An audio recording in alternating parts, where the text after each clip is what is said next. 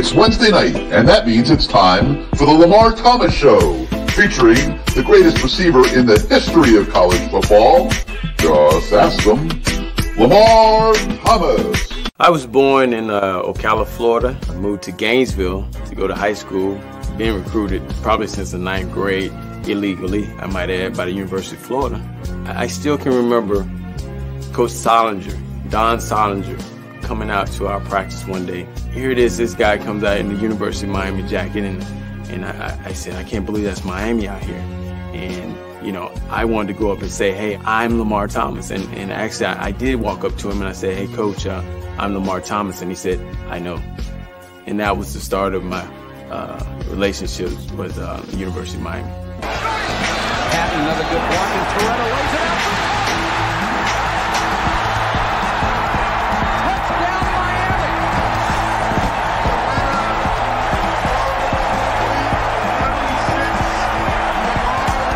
You come down here, you'll be on TV every weekend, dominating. I thought about it. I said, man, where do I sign?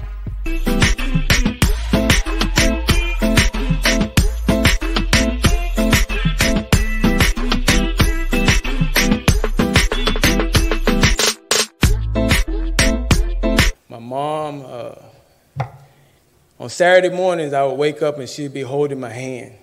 I thought she was the weirdest lady in the world. But she was holding my hands and she would be rubbing them and saying, one day these hands are going to make you a lot of money.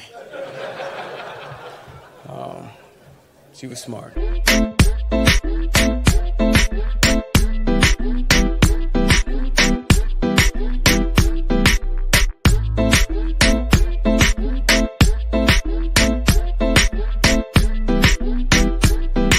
So now, here he is, the great one, along with co-host Gary Ferman of CaneSport.com, Lamar Thomas.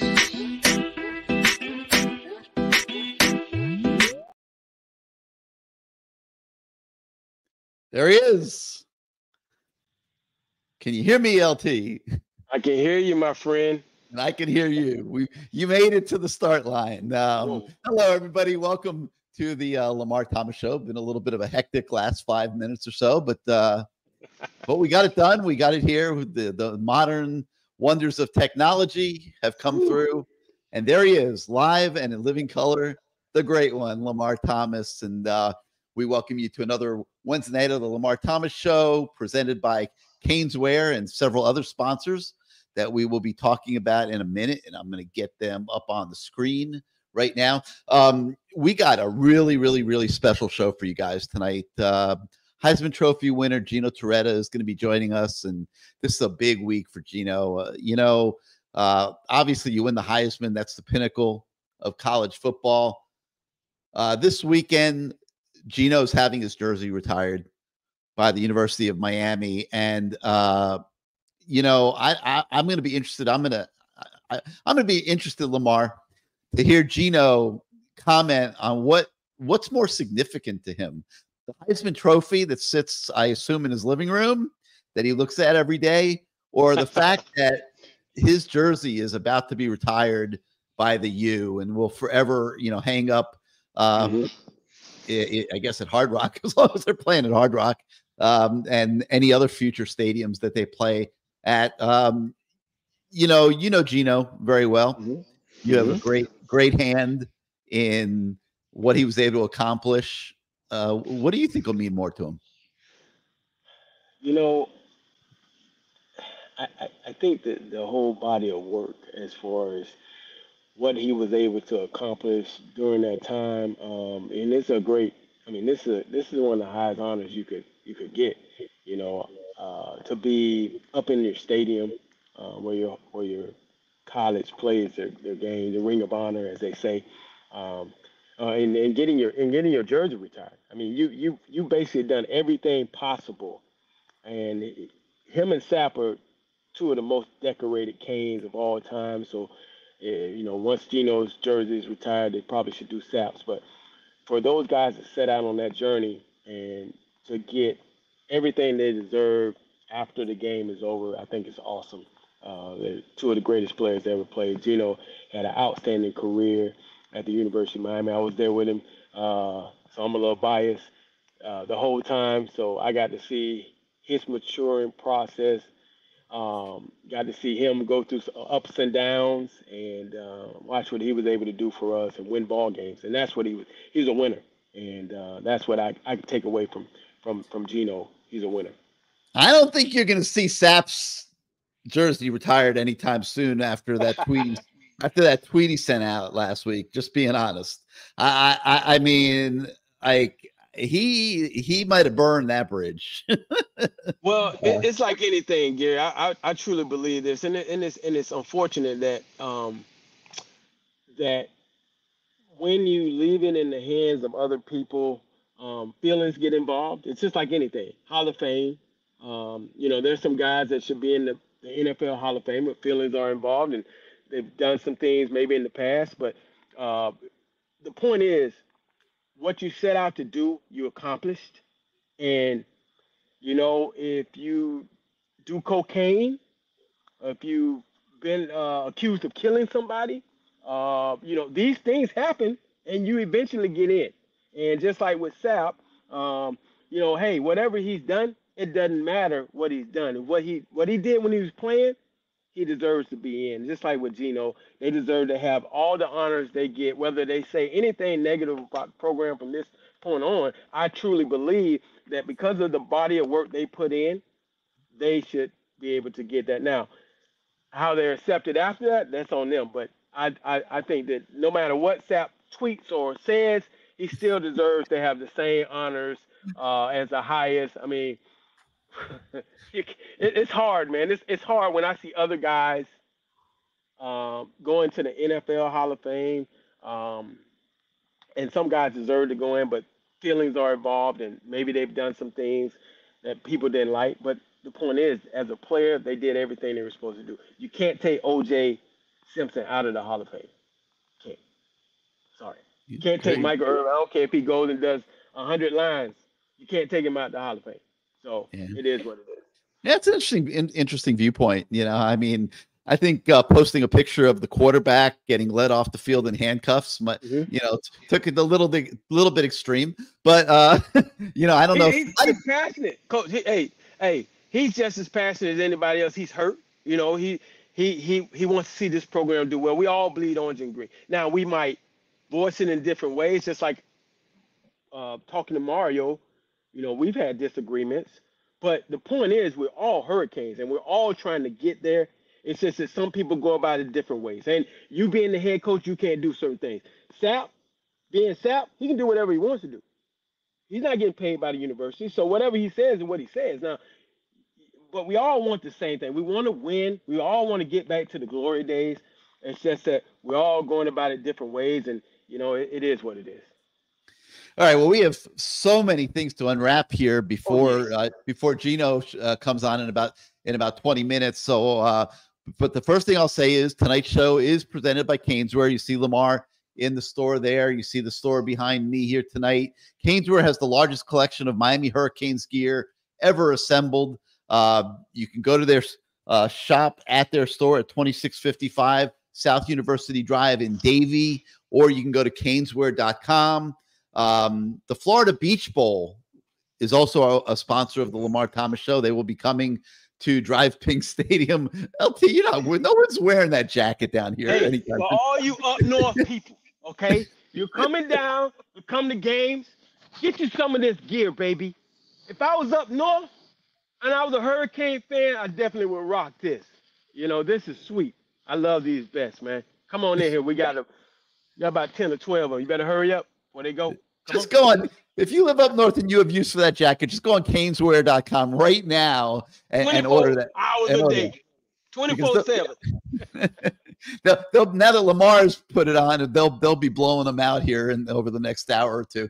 But the Florida Beach Bowl is also a sponsor of the Lamar Thomas Show, and they have a bowl game coming to Drive Pink Stadium in a few weeks for historically Black colleges. And AC Tellison, who we now can reveal after all these weeks of mystery, we now can finally reveal that AC Tellison is behind the Florida Beach Bowl. He will be joining us in the 9 o'clock hour tonight. We're looking forward to that. The law firm of Rotson and Faxadomo Can't forget them. If you ever get yourself in a bind, maybe for doing some of the things Lamar was describing a moment ago, you can call Mickey over there at Ratson and Faxadomo, and they will make sure that they give you the best representation possible. They're aggressive. They're good.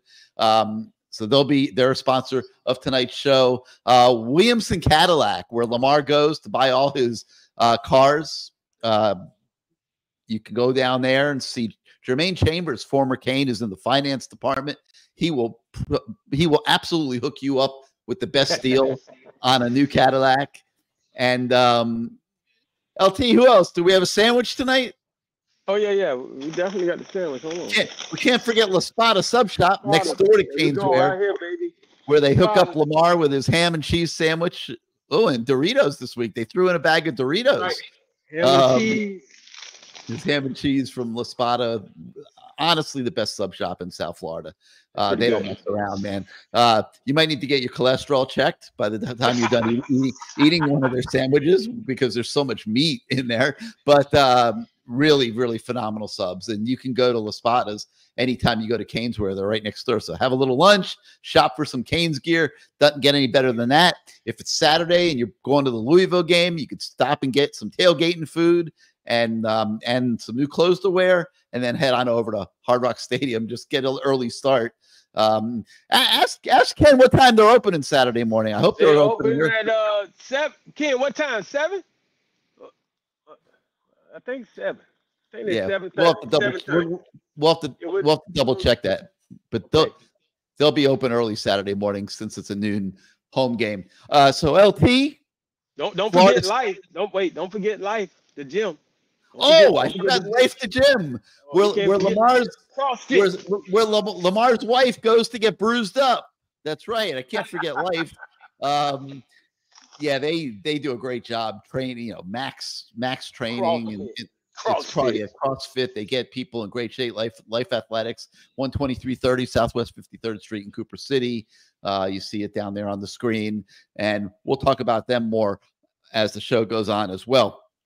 But LT, I got to get to this Florida State experience on Saturday. Wow, something else, man, something else. These kids are playing their butts off. Okay, they really are, and just nothing's going right, man. It's like, nothing's going right, and I know they've had problems at quarterback, but I mean, there's some other things going on too. I mean, I don't know enough about what it is, so I don't want to get too crazy here. Right. But we are not putting a representative passing game out on the field. Let's be honest. I mean, if they don't hit that 80-yard play to Jacoby George when the two FSU guys basically ran into each other and took themselves out of the play, you're looking at about 120 yards passing on the road against the number 4 team in the country. I don't care how well your defense plays, and they couldn't have played much better. I mean, you had cornerbacks that had barely played, locking down 2 of the best receivers in the country. I mean, Deion Coleman had, I think it was 24 yards receiving in that game. He might be a first-round draft pick, Lamar. I mean, what a job Miami's defense did. Lance Guidry did. Unbelievable. I mean, they were dominant up front. The O-line, I thought, played decent. Maybe not their best game of the year, but the competition was pretty damn good. They were able to bust 3 really good running plays in the second quarter, and you still go home with a loss. And it's kind of like the story of the season. I mean, they've lost 4 of their last 6. The 2 they won were in overtime. Yet, and I wrote about this for our website tomorrow, I'm sitting here thinking, man, this program has really improved and taken a step forward this year. Lamar, they're 10th in the ACC right now. I mean, put it all together for us. They've gone to basically, we're going to win with our defense. That's the way I look at it. Because they're going to run the ball, power run the ball, whatever run game they got going up the middle, whichever way they get there. Nothing too much side to side. No, not too many trick plays. They'll throw some screens here and there, but they're basically controlling the game by the play calling. And and it's been very vanilla. You Texas A&M game. We were hyped, we were geeked up. They played well against Texas A&M, showed a lot of movement, and it seems like from that point on, it's just kind of going downhill. I mean, correct me if I'm wrong. It just seems like they've said, okay, listen, we're not going to let our quarterbacks lose the game.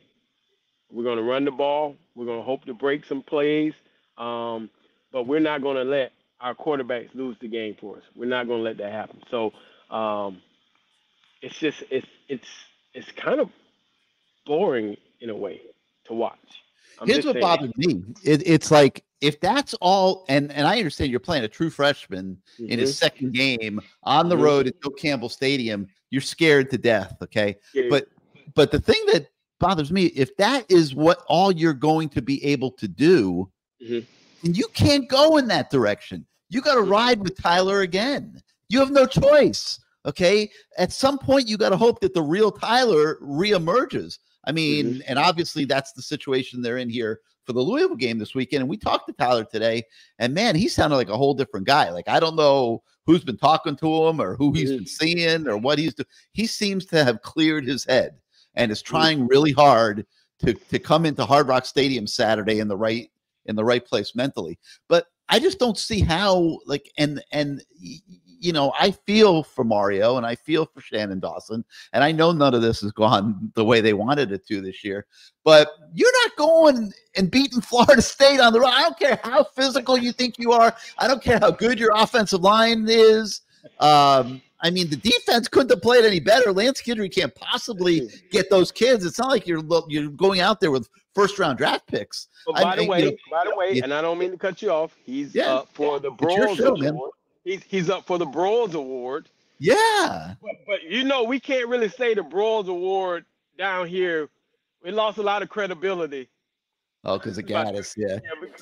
We lost a lot of credibility. I mean, he's not going to win it because they don't have the record, but it's nice to see Lance Guidry get some recognition. Yeah. He has done a spectacular job this year. But what I was getting at is you're not going up there and winning that game with 120 yards passing. There's just no way. I mean, they did an unbelievable job hitting Florida State on those 3 running plays. Yes. But Florida State adjusted, Lamar. And the screen. They hit him on the screen too. Yeah. But Florida State adjusted. And they started putting extra guys in the box, daring them to throw the ball. You got to be able to do it. Yeah. Well, that's what it was going to come down to. You look at, we were able to get away with it against Clemson. They put everybody in the box and said, we're just going to stop the run. And we threw the ball well. Our receivers made some hella plays, and we were able to pull the game out. But it's one of those things where, you look at number 17, Emory, and what he was able to do.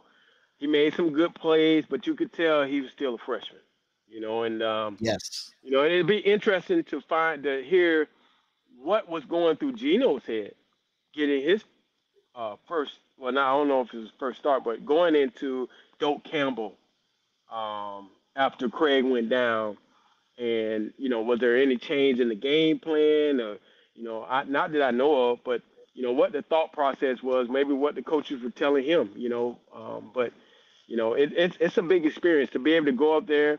I think this gives this kid Emory Williams.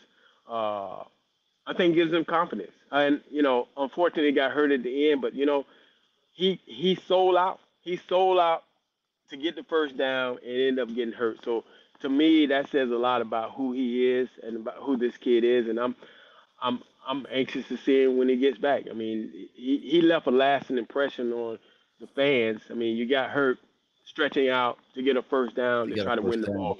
Yes. Yeah. Yes. But, I admit it. My frustration has runneth over. I mean, I am. I mean, I am so frustrated, and I'm frustrated for Mario because I don't feel he has enough to show for the good work that they have done in the program.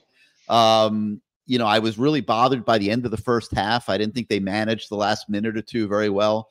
when they got the ball down there and they could have spiked it and maybe gotten an extra play or two, try to score a touchdown, and they ended up just settling for a field goal. Like that was screwed up. And then it was worse, Lamar. You get the ball back with 4 minutes left, and you don't have a 2 minute offense, hurry up offense scripted up and ready to go, man. I mean, you got a chance to turn 2 possessions there if you play it right. You go down, you score, you kick off to Florida State, you stop them, you get the ball back, and you have a chance to go kick a field goal to win the game. 4 minutes is plenty of time to get that done. And man, we just let that 4 minutes just go by the wayside. I mean, you think about, but if you watch the way we played all year, going into halftime, we just tried to go in there and then, either have the lead or be tied or just play, for that. And, Florida State, give them credit. They came out second half and said, hell with this. We're going to onside kick. And Frank Latson, of all people, makes a great play to recover the onside kick. And do we get any points out of that? I don't.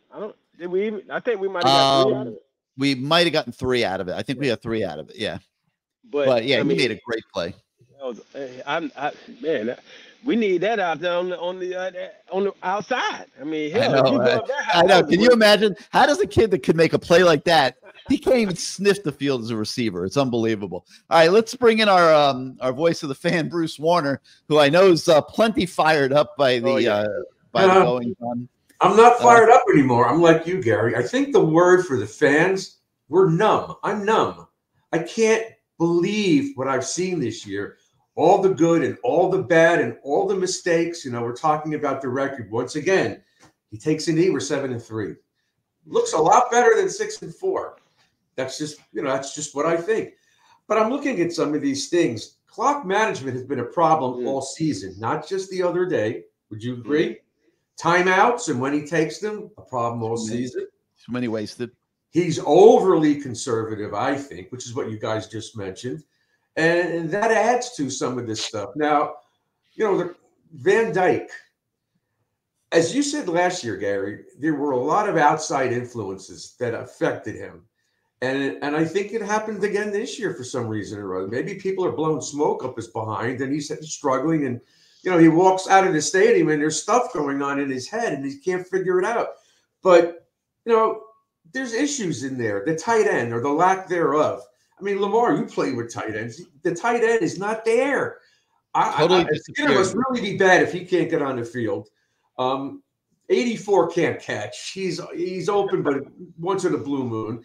And Arroyo's hurt. Now, that's a big help to a guy, a young kid or Van Dyke, to be able to check it down. He's got single coverage. We've had tight ends for the last 40 years. So he's looking at the wide receivers.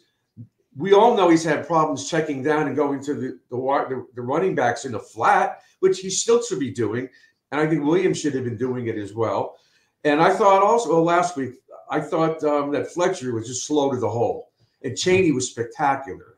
What a difference between those two guys just on Saturday. And yet he comes back in the game in the fourth quarter with the same issues, running into the defensive guys and not moving, not spinning. There was a play he could have gone to his right and had taken it further. So it's not all on Van Dyke. The whole offense is just not in sync anymore. Yeah, vision by the running backs has been an issue all year. As well as they've done, they've missed a lot of holes. Yes, they have. I can tell you this. Watching, I think it was Chaney run the ball. The 2 times he broke through the hole, my opinion, of course, I thought that he was making sure he protected the ball. Oh, yes. 100%. He doesn't want to do that again. Yeah, so that's just my opinion. I mean, as mad as I was, oh, man, why didn't he go see the right one? He was making sure he was protecting that football. And he was carrying people down the field on his back, too. Yeah, so I can't really. Fletcher doesn't do that often. They were gashing Florida State on those plays, but the thing that I think they're missing is the anticipation of the next thing. Like, when you're gashing Florida State like that in the second quarter, like, they're going in at halftime and they're adjusting to that. I mean, you got Randy Shannon. Then play action. They came up to stop the run. Then play action. Take chances. Dan, what are you doing? You're playing right into their hand. I don't know what their main defensive coordinator's name is, But he's got Randy Shannon sitting there next to him too, who's coached defense for 30, 40 years, whatever it is at this point. They're going to make an adjustment at halftime to take that away in the second half, most likely. Okay, well, so I saw the safety coming down in the box. Yes, kind of like Clemson, and we were still trying to run the ball.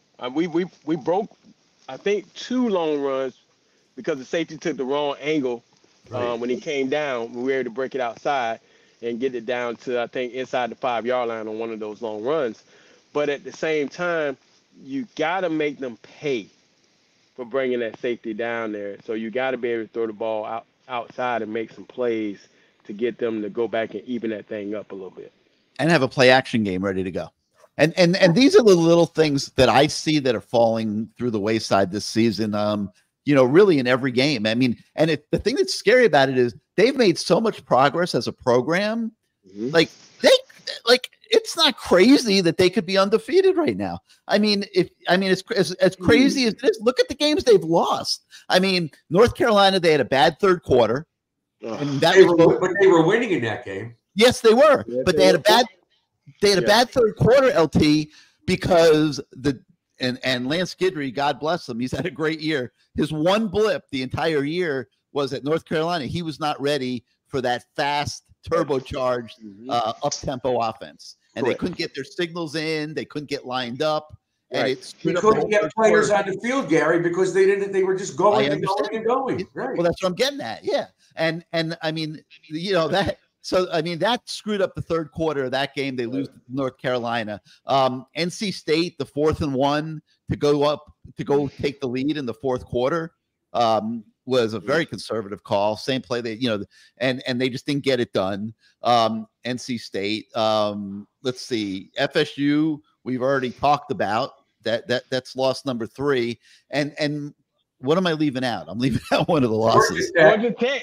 Oh, Georgia Tech, the knee. The knee, right.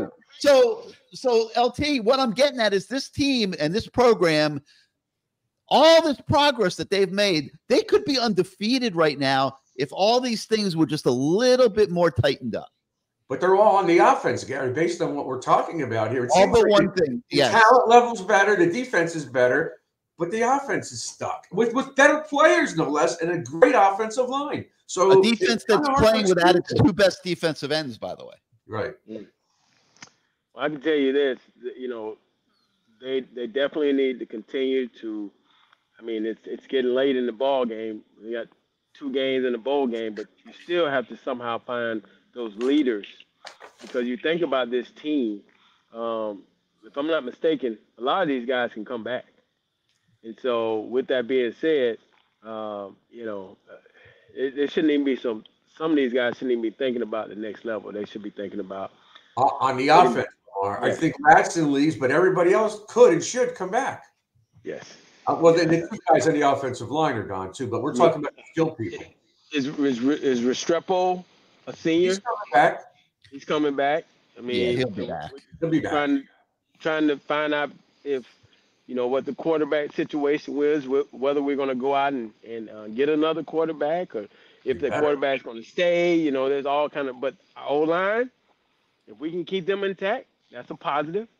Obviously, something needs to happen with the tight ends. We know that. The receivers, I think, will be good.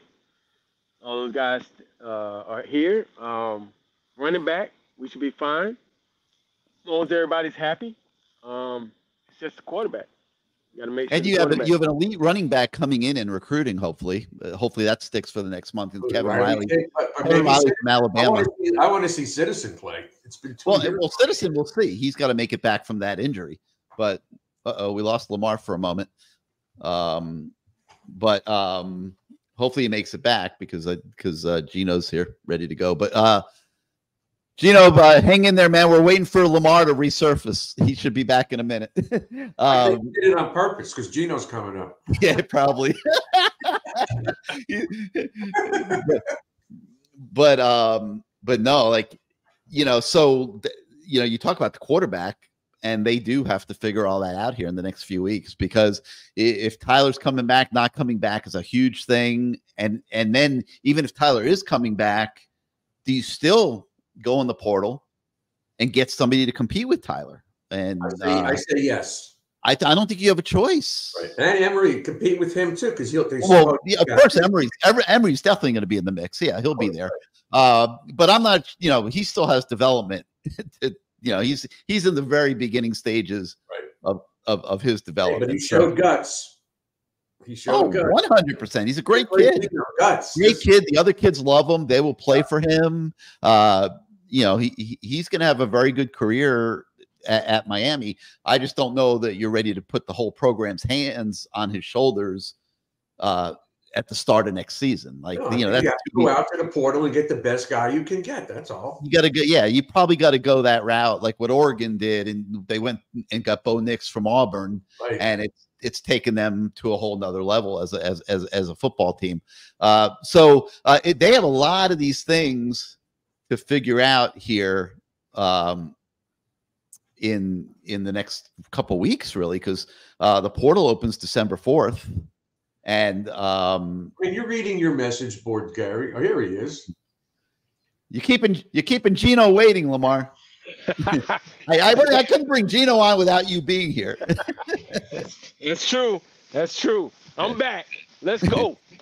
All right, so we're going to worry about next year's quarterback later in the show, but right now we're going to bring Gino Torretta in, and very, very exciting time in his life. With his jersey being retired on Saturday. Gino, welcome back to the Lamar Thomas Show. We're all just so thrilled for you. And I know Lamar's got a million things he wants to ask you and say, but I just, while I'm introducing you, my biggest question that we discussed a minute ago was, what means more, the Heisman Trophy that you look at in your living room every day, or getting your jersey retired on Saturday? I think they're both pretty good. Hopefully this audio is working all right. I can't hear you. I hear it through my things, but I mean, obviously it's a tremendous honor. Brings back a lot of obviously great memories. Lamar and I came in as let's see, young 17-year-old kids, and we turned into adults, or we turned into a majority age. I'm not sure if Lamar's an adult yet, but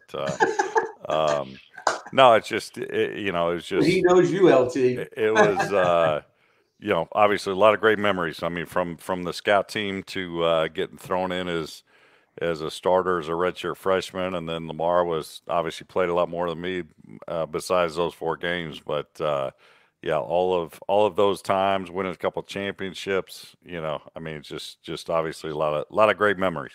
A lot of great memories. Gino, you bring up you getting one of those early starts, and we just had where a true freshman, got to start up there in Tallahassee.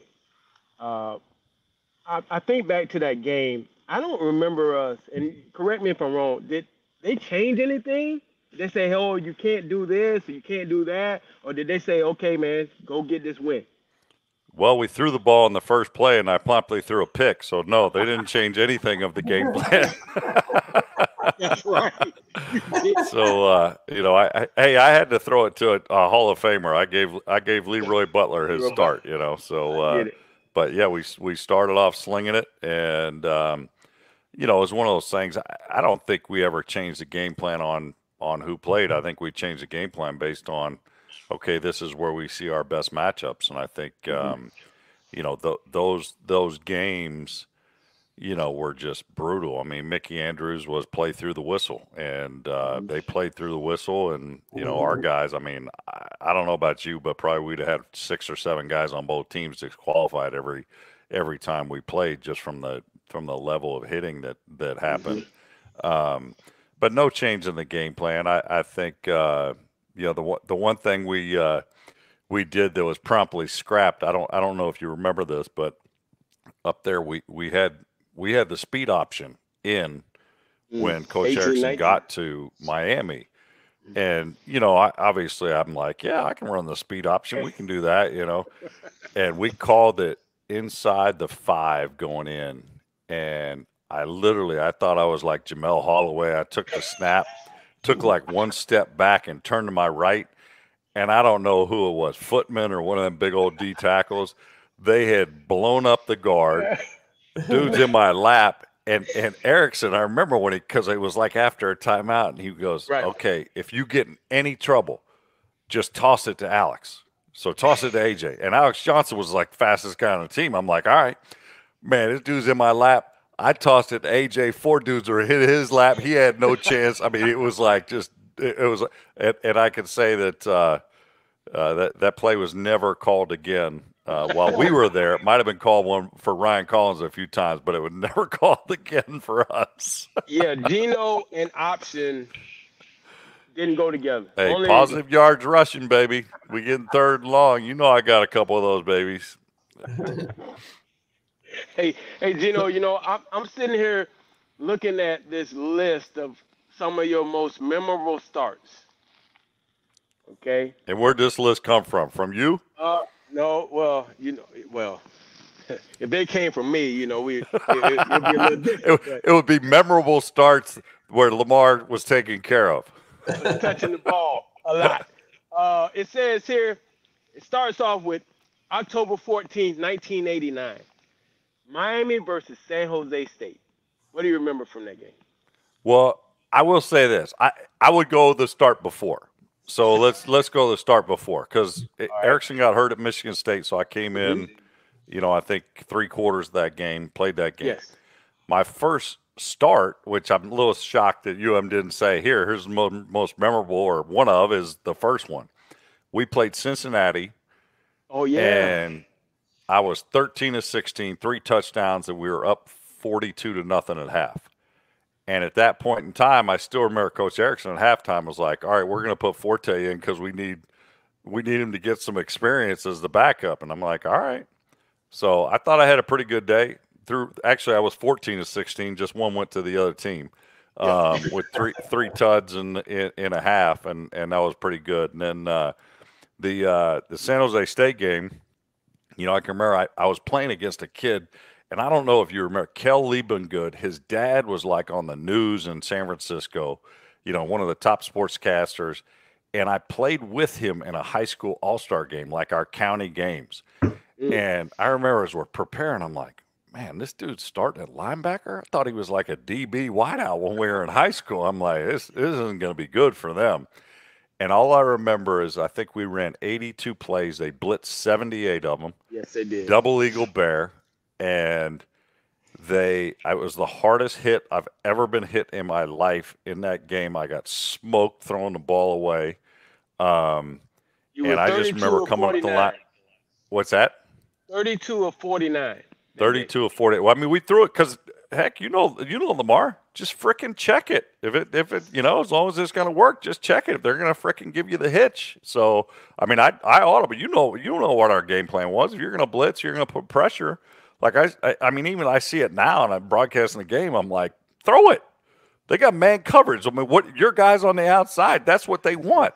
Just throw it. Why try to run into a brick wall of too many guys coming? So I just remember audibling a bunch. I remember Lou Cristobal wanting to kill me because I called one of those plays on first sound going into the open end of the OB. And I came up and, we thought they weren't going to blitz, called it on first sound. It was like inside zone, like a run play. And I'm like, all right, they're blitzing. We're not running, or it's probably draw if they were blitzing. So I'm like, I start audible. So before I start, I go, easy, easy. Lou jumps off sides. Man, I literally thought, I was like, man, this guy's my own teammate's going to hurt me in the huddle. I mean, like Bobby Garcia and Sully had to step in, and they're like, hey, Lou, relax, man. The kid's are freshmen. So I threw your first TD out on the right side. I saw 6'3". I saw 6'3" against 5'8", and I didn't care how high he can jump. I knew how high you could. So I was as Chris T said, throw it up. Hey, Gino, don't take from me now. The guy was 6'1". So, okay. He was 6'1".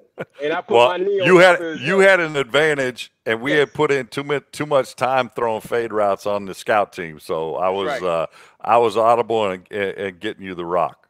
That was my first touchdown. I appreciate that. September 12th, 1991. Number 2, Miami against Houston.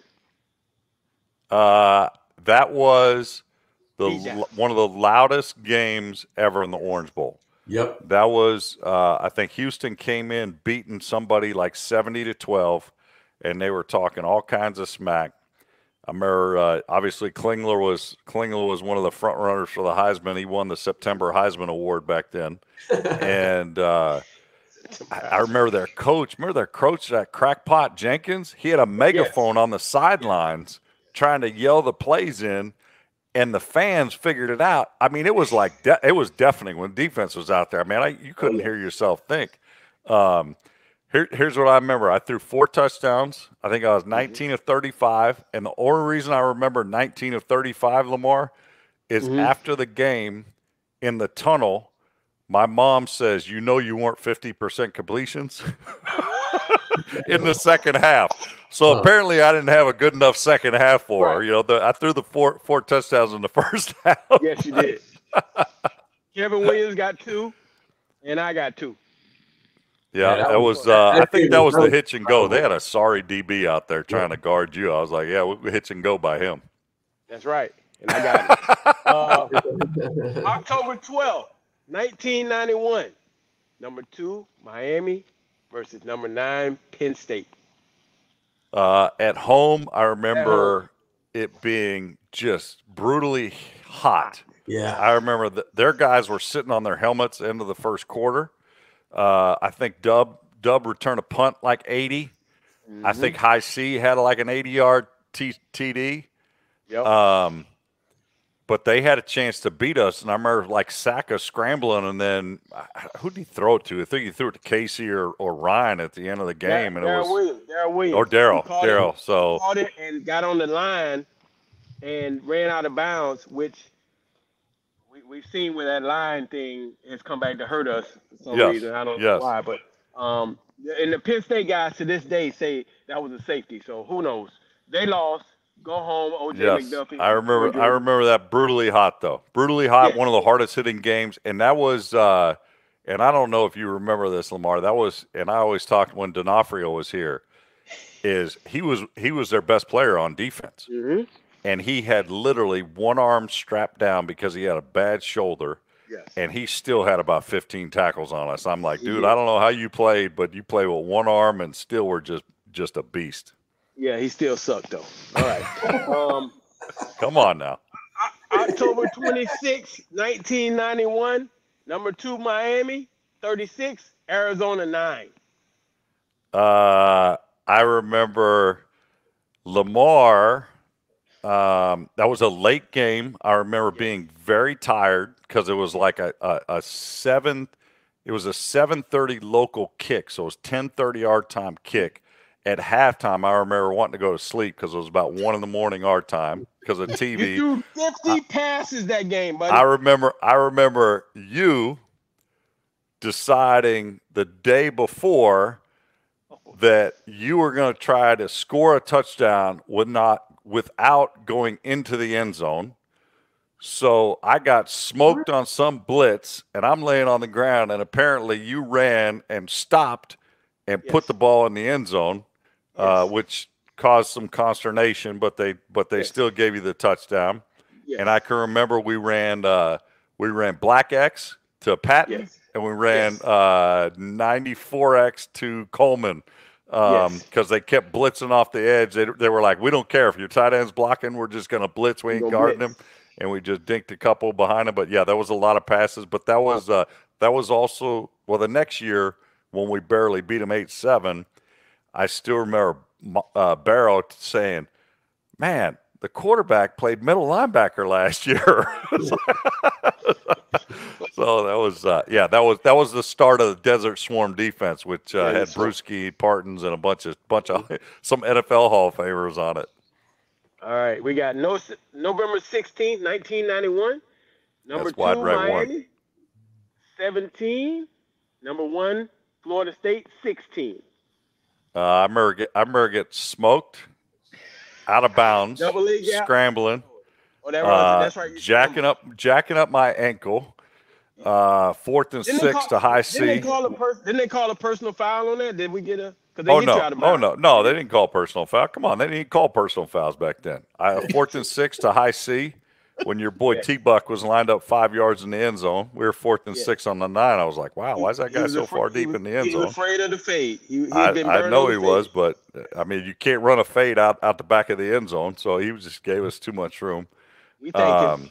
I remember getting my shoes spat because of my ankle. And Andy Clary, our trainer, spat both my shoes, covered up the Nike swoosh, and I remember getting called into Coach Erickson's office the next morning and getting yelled at. He goes, "You spat your shoes?" I said, "Yeah, they spat them after I jacked my ankle up." And so apparently he was getting an earful from Nike for covering up the swoosh. I remember. I don't know if you remember this. You guys were in your own world sometimes. I remember calling timeout because they were going to blitz, and it was before Huerta kicked the field goal to go up 19-16 or 17-16. Well, we only had. And by the way, we only had 10 players on the field, and he still kicked good field goal. It was good.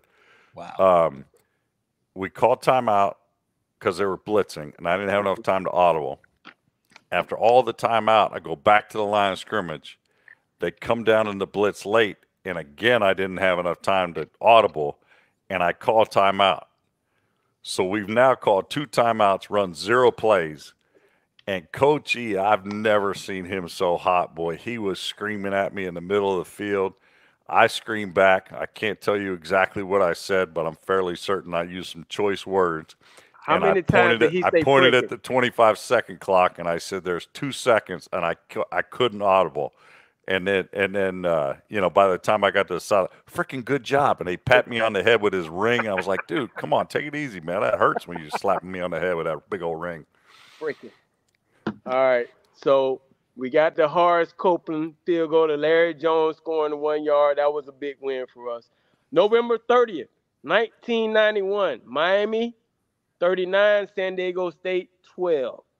I threw for a lot of yards, I think. That was single game passing record, 485 yards. That might have been the best ever in the Orange Bowl. No, shoot, probably Marino or Fouts. I think they threw for 500, I think, when they were having that Thanksgiving battle.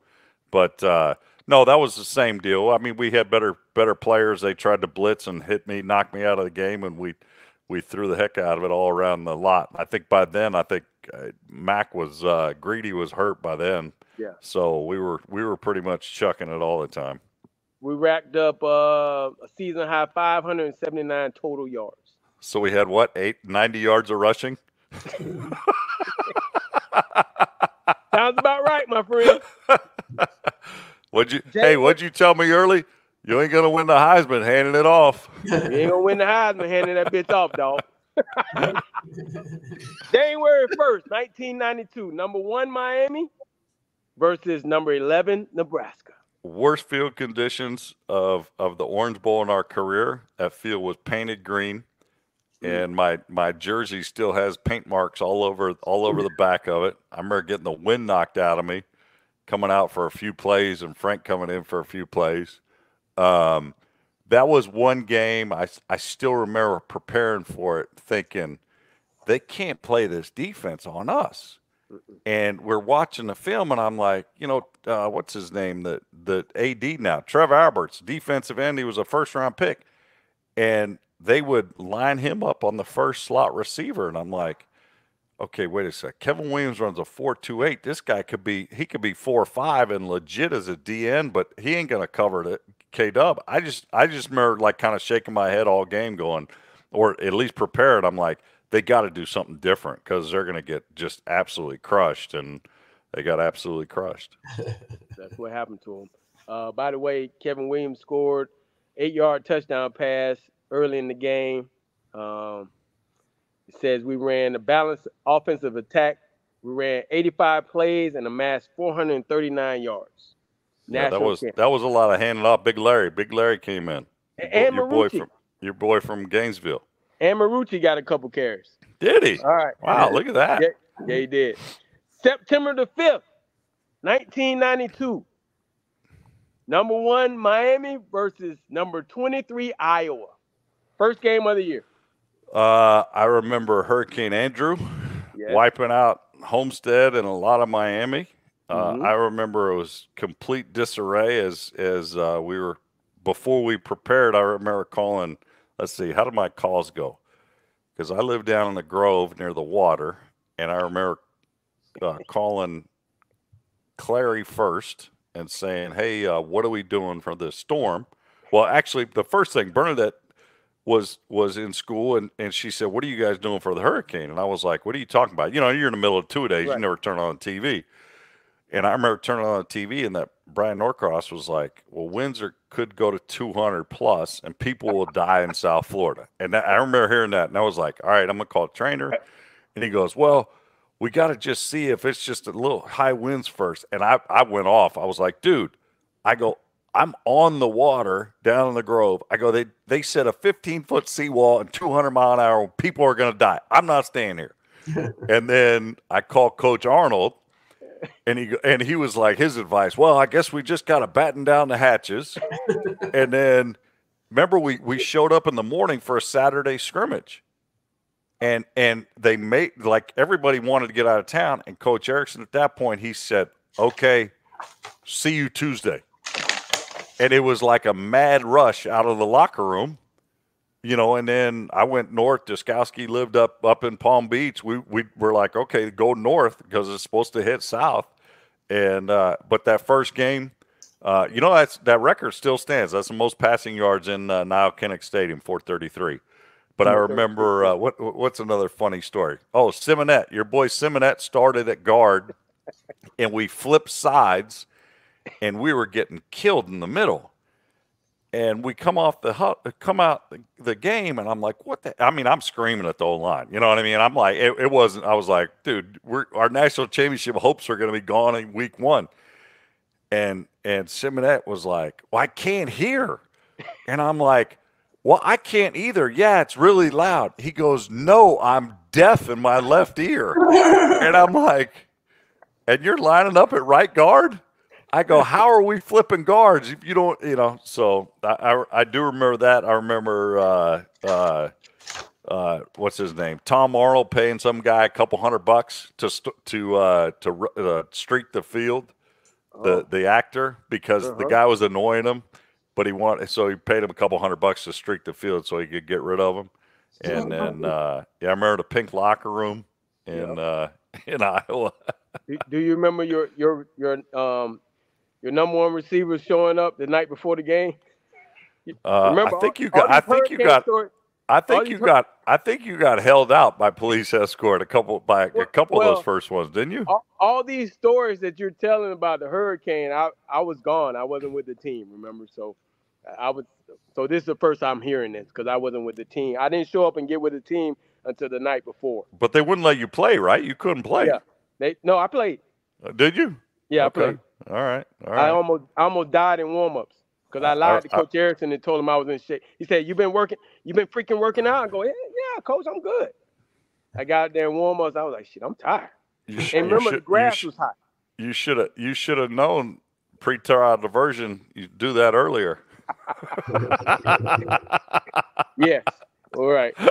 October 3rd, 1992, number 2 Miami against number 3 Florida State. Opening kick, Vanover going 97. Yeah. And I remember thinking, God dog. I said it's hard enough as it is when we just spotted them 7. I remember getting smoked in that game. I remember getting hit pretty darn hard. I remember scrambling for a 13-yarder up the middle or something like that. And we couldn't run the ball so bad. I remember going back and watching this at the end of the game. We got the ball back with like under 2 minutes to go, and we were up by 3 at damn near midfield, and we threw 3 passes in a row. Like that's how bad we were running the ball. It was like we're throwing it. We don't even care. We did. Yeah, and then Michael hitting the hell out of Vanover. I think it was yeah. Vanover in the chin on the middle screen, and then obviously the wide right too, which would have been just to tie us. But yeah, Yep. heat, humidity. That was also an Orange Bowl game where they ran out of water Yes. right at halftime. I do know that because I remember seeing my family after. They were all beet red, dying of thirst because there was no water in the stadium. That was the touchdown pass that you threw that you never saw. So Which one? Well, yeah. I remember. You know what? There's two passes I remember. I remember the touchdown to Coleman, which we ran a fake reverse pass we had never run, and Coleman was wide open. It was one of those things where I turned on the bootleg, and I'm like, oh man. It was like, where you see a quarterback miss it because it's so wide open. So wide open. I remember that one, and then obviously you came in, and if you go back and watch that, it shouldn't have been allowed. No, we broke the huddle with 12 guys. Too many guys on the field, yes. Yeah, that was after a timeout. Like somebody came in as we're breaking the huddle. I'm like, get the hell out of here. And then you told somebody, I'm not the Z. I'm over here at tailback because you knew there could be one-on-one over on the right. And I'm like, all right, well, Lamar's out there. I'm like, I know I'm not going to have any time. They're bringing the house. And I remember throwing it, and I remember just getting lit up kind of sideways, not being able to breathe, and it was the worst feeling in the world. And I could hear the crowd, so I knew you caught it, and that was it. October 17, 1992, number 1 Miami against TCU. That one, this is what I remember. Safeties that lined up 8 yards from the ball, thinking, God, why are they doing this to themselves? And we ran the hell out of bang eights and post routes. And I think I threw you one that might have been higher than a Paul Snyder punt because I got just absolutely drilled in the chest. And I think you ran down. You tried to fair catch it, but you can't fair catch a pass play. So, but I think you had a pretty good day too. I think all the wideouts had pretty good days on that day. Yeah, that was a. We appreciate TCU for coming down. October 24th, 1992, number 1 Miami against Virginia Tech. I remember that was so great story about that game. They were not very good. No. And Frank Beamer, I've talked to him after that, and he said we were 3-8, and they probably should have fired me. He goes, but they had some faith in me, kept me, and then the guy kept winning, and it turns out in the Hall of Fame coach and takes him to the Orange Bowl and all sorts of bowl games and that. I remember that was one of the few games where I had some time to throw. And I remember one where I was just kind of standing there, kind of slide, and you were out on the right, and then the whole defense is going to the left, and you kind of slid back behind them. You just like standing there. We were like playing pitch and catch. And then I think we were politicking Erickson to pull us all out at halftime. Yes. And we were up 33 points. And he said, and he was like, no. He goes, and he made us a deal. If you score the first drive, I'll take you guys out. We scored, and I think that was the only time I was ever on an active sidelines. I took my shoulder pads off, put my jersey back on. We were up 31-3 at halftime. I also you remember Friday before that game? No, what happened Friday? In the stadium? So our defense is doing the dance around, and we're just kind of hanging out on the bench. And Virginia Tech's in their tunnel and wanted to come out and do their walkthrough. Okay. And the guys had circled up to call out guys to dance. And then they noticed the other team was sitting there watching. And then it got nasty, vulgar, and, they wanted to fight us and, all those fun things. That fight went away. It was gone because it was 31-3 at halftime. At 58 minutes to go in the game, it left them. Yes. October 31st, 1992, Miami versus West Virginia. I remember having 13 or 14 in a row, and High C dropped a bomb like right through his breadbasket. And I didn't know I'd thrown that many completions in a row, but that was one where I was on. Their game plan was to try to pressure, and we blitzed, and we had we had a good day. The skill positions had a damn good day that night. Toretta spread the ball around to 8 receivers, connecting 8 times with Coleman Bell, throwing 2 scoring strikes to you know who. And then that you know who gave you the Heisman pose. Yeah, that was terrible. You look like Mr. Burns on The Simpsons. Like you look like you weighed about 155 pounds then at the end of the year. You pull up the Heisman pose. I'm like, if you're gonna do it. Don't right. be all crouching man, down like you had osteoporosis and stuff. Hey, bro, I didn't even know I was gonna do it. I just felt it. It was emotional. It was like it was a hit and go. Perfect play. Got a new cornerback in there, freshman Aaron Beasley, who went on to play in the NFL for a long time. Tore his ass up. So I felt, oh man, I got that connection. So let me give my guy the Heisman. It was a terrible Heisman, by the way. But anyway, I'm glad you won. Didn't High C do a flip that game or no? No, that was the Temple game. Oh, okay. So note the last game, November 28th, 1992. Miami, number 1 Miami over San Diego State. That was basically Marshall Faulk and me for the Heisman, and Marshall was hurt, did not play against our defense. I remember that they were cheap shotting us the entire game. We were beating the hell out of them, and we had a major brawl. Mm-hmm. And I remember, well, before the brawl, I remember we were inside the 5. And their Aztec, the mascot, standing at the goalpost, like going into the ground, MFing me in the middle of the field, and I'm like, this can't be legal. The mascot's like screaming at the other team, and I'm like, all right, whatever. And then when the brawl started, I remember sitting on the bench, and all you guys like, you going over there? I'm like, no, what am I going to do in a fight? I'm like, we got pads on. It's stupid to get in a fight. And I remember seeing Dewey run the mascot up in the second deck of Jack Murphy, wanting to start his WWE wrestling career. And I remember Coach Erickson after that. And you still are mad at me for this day because I didn't go back in. He said, "Do you want to go back in?" I said, "Hell no, they're taking cheap shots. We're up by 4 touchdowns. I'm done." I'm like, I don't want to go back in. And you needed like 1 or 2 catches to set a record. 1 catch to break the school record, Mike Irvin's record. And let me just read it what it says. The Canes ventured west, rolled past San Diego State 63-17 to complete the second consecutive undefeated regular season campaign. Toretta threw for 310 yards and 1 touchdown.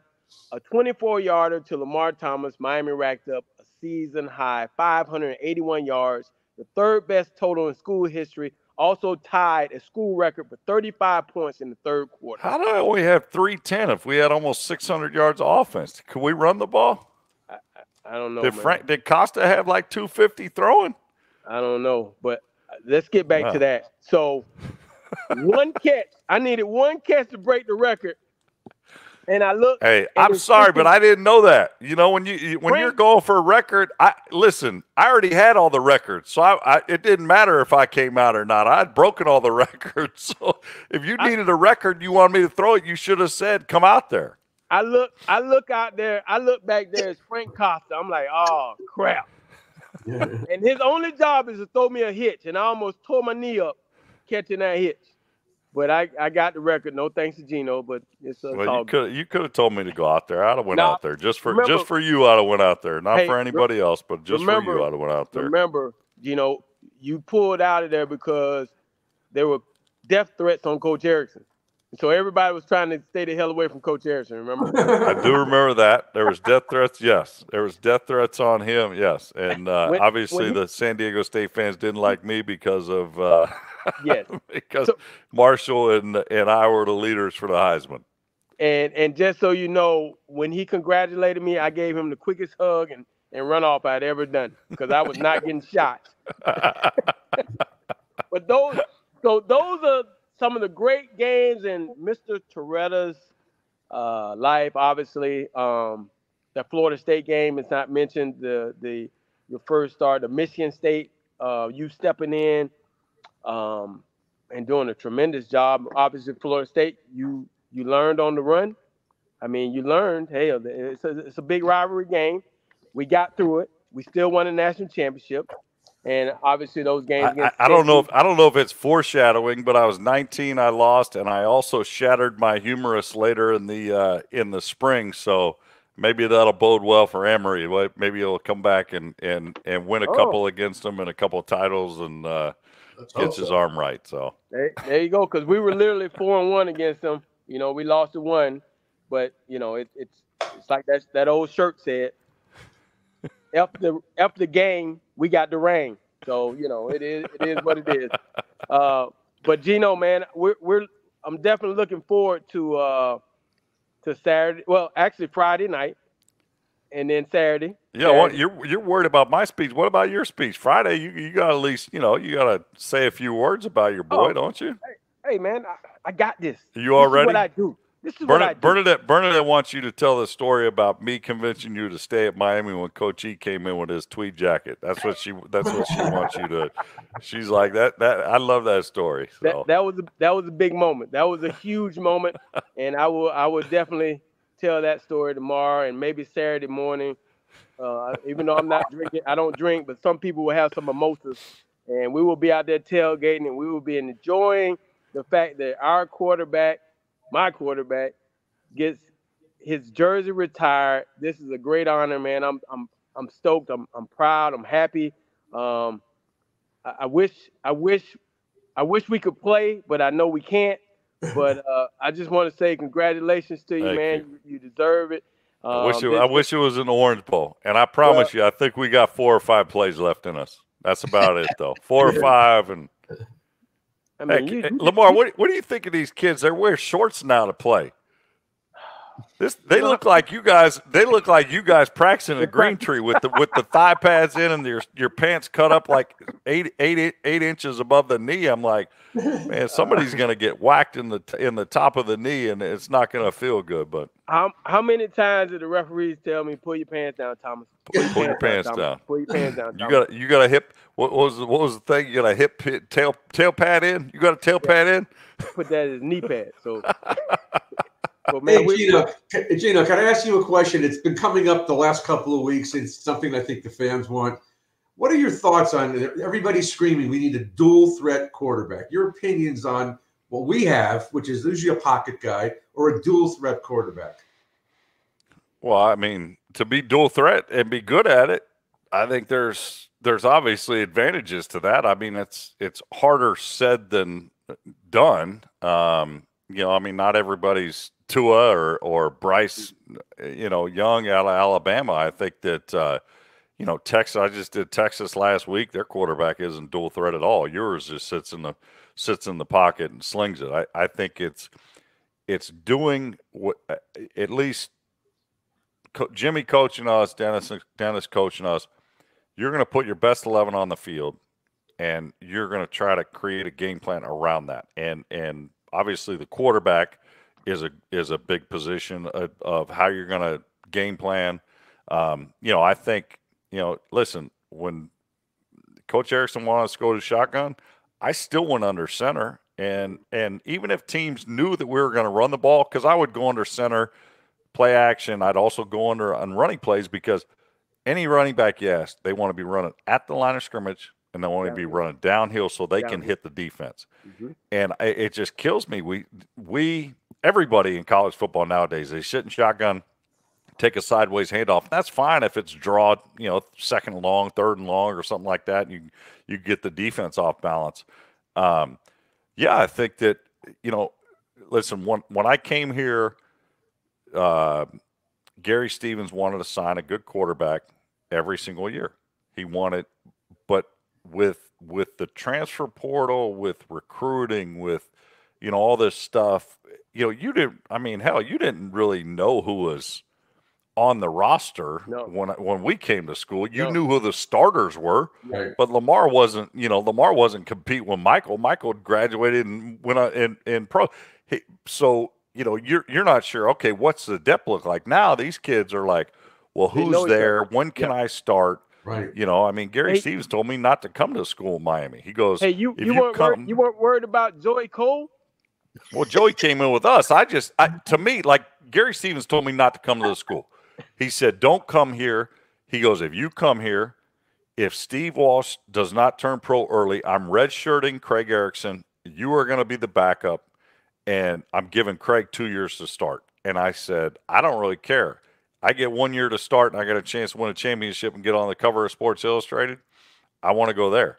But you're not going to today, these kids, it's like they invest, very little in programs. It's like a year and they're done. I mean, Saban just came out and he's like, no pro scout has ever asked me, how much did this kid play as a freshman? You have to learn. Texas is, I just mentioned Texas because they're fresh in my mind broadcasting our game last week. Ewers is a stud. Malik is outstanding. And then they got Arch Manning, and Sarkisian. He mentioned when he had Carson Palmer, Matt Leinart, Matt Castle, all starters in the National Football League. Is that going to happen again where 3 guys stay at a school? I'd probably be hard-pressed. But to me is find somebody that you love, whether it's a dual threat, pocket guy, whatever, and design the system around the strengths of the other 10 guys. And if it's, the guys up front, obviously you might be run heavy, then play action off of that. And then, you're utilizing your wideouts and obviously, and, taking shots and things like that. But, I think I kind of misstated my question because a lot of these people are saying you cannot win unless you have a dual quarterback. Oh, That's I disagree. not true. No, that's what these I don't think, no. You can win being listen, would I consider Caleb Williams, the Heisman winner from last year, a dual threat?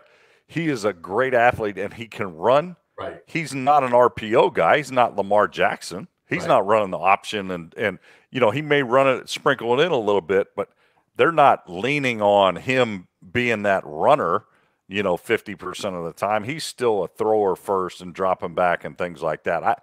I think to me it's more critical of you design what you're doing offensively to the strengths of your 11 guys you're trotting out there on the field. Right. And, but I do think a kid like Drake May can make something out of nothing. Jordan Travis has the ability to make something out of nothing because he can run the ball. But Bruce, I broadcast a Florida State game during COVID 1 year. I mean, he got booed out of his own stadium, and there was only about 5,000 people there. And I remember thinking, wow, this kid was so fast. I'm like, he should just be on the field. That's what I thought. I'm like I don't care if you're not going to play him at quarterback. Put him at slot receiver. Run him on a reverse and wide receiver pass. Just do something because he can get on the field. So, that's what I'm saying is you can be successful. Just do what their strengths are. I mean, obviously Miami's strengths right now, the offensive line is a strength, and you got 2 pretty good wideouts on the outside. I mean, they're playmakers. And the running back. The running back situation seems like the guys have gotten banged up some. This year they had a lot of depth early, and it was like, man, they were just kind of 1-2 and putting all these guys in, and they were hurting other teams. And I think that in the game last week, I thought that, Emory, I thought, Tyler only played a little bit at the end, but, they had a lot of time to throw. I mean, for a Miami Florida State game, I know the time, and there was some accuracy issues on some of those passes, and that has nothing to do with being a RPO guy or run pass guy, dual threat guy. That just comes from, there's a great saying: make the routine plays routinely, and when you do that, that's very hard to do. And that's what Coach Erickson, I thought, was so great at, where he was just like, if somebody's going to give you a hitch, if somebody's going to give you a slant, somebody's going to give you a quick out, just take it. Just do it. And I knew Lamar. I knew I knew if it was 3rd and 6, I knew he wouldn't run a hitch at 5 yards if I audibled. I knew he would go to 8.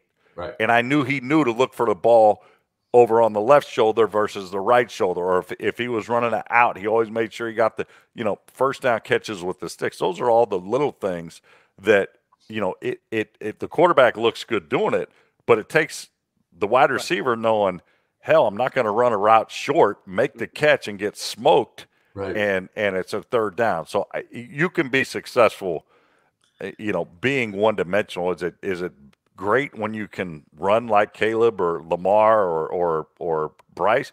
Heck yeah, it's phenomenal. They can extend the play and all that sort of stuff. But I saw a lot of, I would say, extended plays Saturday where there was a lot of times sitting in the pocket. We didn't, for whatever reason, play didn't work. Hey, Gino, before we let you go, just your general thoughts on what you've seen from Tyler Van Dyke this year. It's been shocking to everybody. Well, I think the confidence level I don't think is there. I think that would probably come from, listen, we had to learn 2 offenses. I learned one our freshman year, so you figure that's only 4 months. So did we really know our first offense? I literally couldn't even tell you one of our plays, from our first offense. Texas. Yeah, Texas. Yeah, there you go, which was 88X. I knew one play, a route concept, but protection, those sorts of things. He's had 3 different coordinators in the last 3 years. I think, he's gotten banged up. He went into the season with ligament damage in his index finger on his throwing hand. I think that has gotten worse.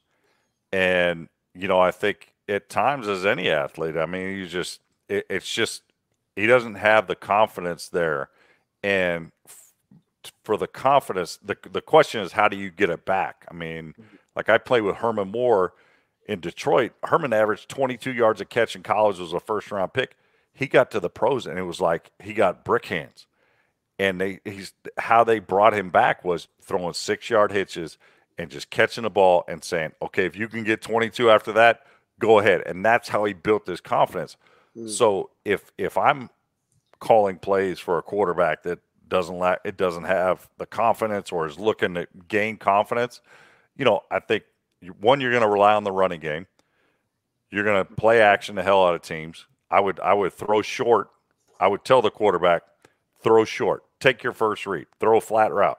Throw a hitch. Throw those types of passes. Screens are QB's friend because, I mean, I threw an 88-yarder to Wesley Carroll, was in the slot. Nobody covered him. I just stood up, threw him the ball. The ball didn't go 1 yard downfield, and he ran 88 with it. So those are the kinds of plays that can build a quarterback's confidence. And you're not playing with a tight end either, Gino. Arroyo went down, and they're really that's why. Yeah, that's what I'm saying. It's like so you're like I think now that like this team is so, I would say, very different than what beat A&M because you had the tight end. So now what's their option? Now you're going to say a 3 wide, 2 back look. I would probably guess they don't even have that formation. They've had 2 backs before. No, but with 3 wides, no tight end. Oh, yeah. So it's a whole different look. It's a whole different protections for what's the line doing, which back's blocking a route. You can only throw so many dodge routes to Restrepo in the slot. Right. I mean, people just clamp. I mean, if you watch them, it's like, people will drop a tackle and they just basically they go to 6 or 7 yards and say, okay, this kid's going to go in or out. The D lineman's got that inside, the safety's got the outside, and he's doubled on every play. They have the safety over the top of him now because they've been going to him so much. Now they've taken him away. He hasn't done much in the last 2 or 3 games. No, right? Yeah, because they double him. You can't. I mean, the only way you beat a double is splitting a double. But then you're talking about, listen, that's a hard throw up the seam, and if you're a true freshman, you don't want to turn the ball over. That's not a play. If I'm a quarterback, I mean, I had enough confidence in myself where I would just tell Coach Erickson during a week of preparation, I don't like the play. Mm-hmm. And it looked great on film. It looked great, on a blackboard. But in my mind, I didn't see it, and I was concerned. I'm like going, if I don't see it and they do this and I don't see it, it's going to be a pick. So, I think it's, he's just got to get his confidence back, and that it will take the other 10 guys around him picking him up. And that's how it is. That's why it's the greatest team sport we watch. I mean, the quarterback has all the credit, but he relies on all 10 of those guys around him to do their job. And he needs it more now than ever. Yeah. Well, speaking of getting all the credit, you get your jersey retired, baby. Woo! Wait. I can look up there and say, hey, see the 1 and the 3. The 3 is for 36, the first number. Well, when we get old, we can reminisce, or we already all are old. So, hey, brother, can we buy one in the store at least with a 13 on it? That's okay, right? You know, I don't even know. You know, it's crazy. It's like, you know, they asked me in the summer, and you would have thought Adidas would try to make some money and make a 13, but I actually did ask for, is Russell going to make the jersey they're going to give me, since they made our jerseys way back when? But no, it's that's all right. I'll be rocking the Geno Thomas 91 shirt. There you go. Right? There you go. All right, better watch out. You bring politics into games, they're gonna have a death threat on you. Hey, there's always a death threat on him. I'm good. Hey, Gino, appreciate it, man. I'll see you Friday. Sounds good. See you guys. All right, Gino. See you Saturday, man. Thanks for coming. The great Gino Toretta, man. Wow. What great memories. What great memories. All right, LT, we got AC Tellison on deck, man. He's been waiting patiently. Yeah. Let's knock out some business real quick here. Let's start by taking a look at the new CaneSport store. Welcome to CaneSport. New store, new items, same great experience. Family owned and operated since 2010, CaneSport has the latest merchandise from the Miami Hurricanes, Miami Dolphins, Florida Panthers, Inter Miami CF, and more. Come visit us at our store in Davie on University Drive, just south of 595, or online at caneswear.com. CaneSport, the spot Miami fans shop. CaneSport, we changed. The largest selection of Canes gear that you'll ever find anywhere. Lamar can change jackets every 30 minutes when he's sitting inside CaneSport. They have it all: t-shirts, jerseys, polos, hoodies, hats, flags, decals, magnets, sizes for men and women and kids and babies. And if you have a pet, CaneSport will even dress your pet. And Dolphin season is in full force. What are you, a runway model? I feel like I'm in a Luke video. Without the girls, of course. Dolphins gear, Panthers gear, Inter Miami soccer. Soon they'll probably even have Florida Beach Bowl shirts in there at CaneSport. I feel pretty sure that might happen. They're at 2655 South University Drive in Davie, right next to La Spada Sub Shop. In the same strip shopping center where they have been for years. So go there and visit them, 2655 South University Drive in Davie, or you can go to caneswear.com. They're open 24 hours a day. Obviously there, CaneSport has the largest selection of Miami Hurricanes gear that you will find anywhere. Tonight's show is also sponsored by the Florida Beach Bowl, which is coming to Drive Pink Stadium here in a few weeks, a new bowl game for historically black colleges. That has been created by a former Cane, AC Tellison, right, who's been coming on the show here momentarily to tell us all about it. LT, tell us a little more about the Florida Beach Bowl. All right, well, sure. I'll go get the read in. South Florida, are you ready for the highly anticipated Florida Beach Bowl? Scheduled for December 13, 2023 at 7:30 at Drive Pink Stadium in the city of Fort Lauderdale. This inaugural event features a showcase of historically black college and universities, HBCUs, from the SIAC and the CIAA football programs, which we know the teams now. Okay, so here I'll let him tell it. Battling it out on the sun-drenched shores of South Florida. This bowl game is all about uniting and showcasing Broward County as a whole. In addition to the main event, the Florida Beach Bowl is hosting a golf tournament, which I'll be playing, the 5K run, which I might go down there and walk a little bit, a community concert, and various special events, which AC will tell us more about, all designed to engage and uplift our community. For more information, visit www.floridabeachbowl.com or listen to AC Tellison. Come on here and tell us what's going on.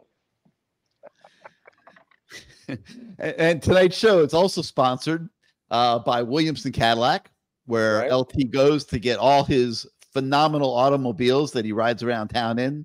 And it usually ask for former Cane Jermaine Chambers when you go there to buy your car. He'll take care of you, hook you up with the right manager, the right sales guy. LT always buys his car in multiples. That always helps. you might get cars that work. But no, in all seriousness, Williamson Cadillac, they'll treat you right, and go check them out. And then, of course, the law firm of Rotson and Faxidomo. And man, if you get yourself in trouble, Lamar, that's the place to go. Oh, it's definitely a place to go. They've Ratson and Faxidomo down south have done an outstanding job. I usually have that long read, but I'm just going to tell you like this. Here's the deal. If you get in trouble, see that number, that 305 number? That's the number you need, because I'm telling you, they're going to represent you to the fullest, 100%. They're all about making sure that you feel good, your family feels good. They're going to get it done. They're going to get it corrected, and it's going to make for a better life. They've been nominated for awards for all the all the lawyer stuff, as you would say, the fan, all the lawyer stuff. They're one of the top law firms in South Florida.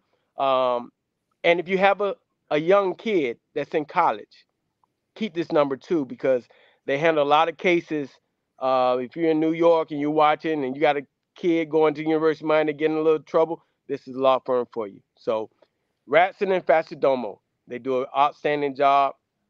Take that number down. I can't see it because my eyes are 305-600-3519. 305-600-3519. All right. What do you mean? And then we got one more LP. Around and you can't see? Come on, well, I'm old, man. I have my glasses, man. And then the last one, obviously, Life Gym. Put it up there. CrossFit, Life.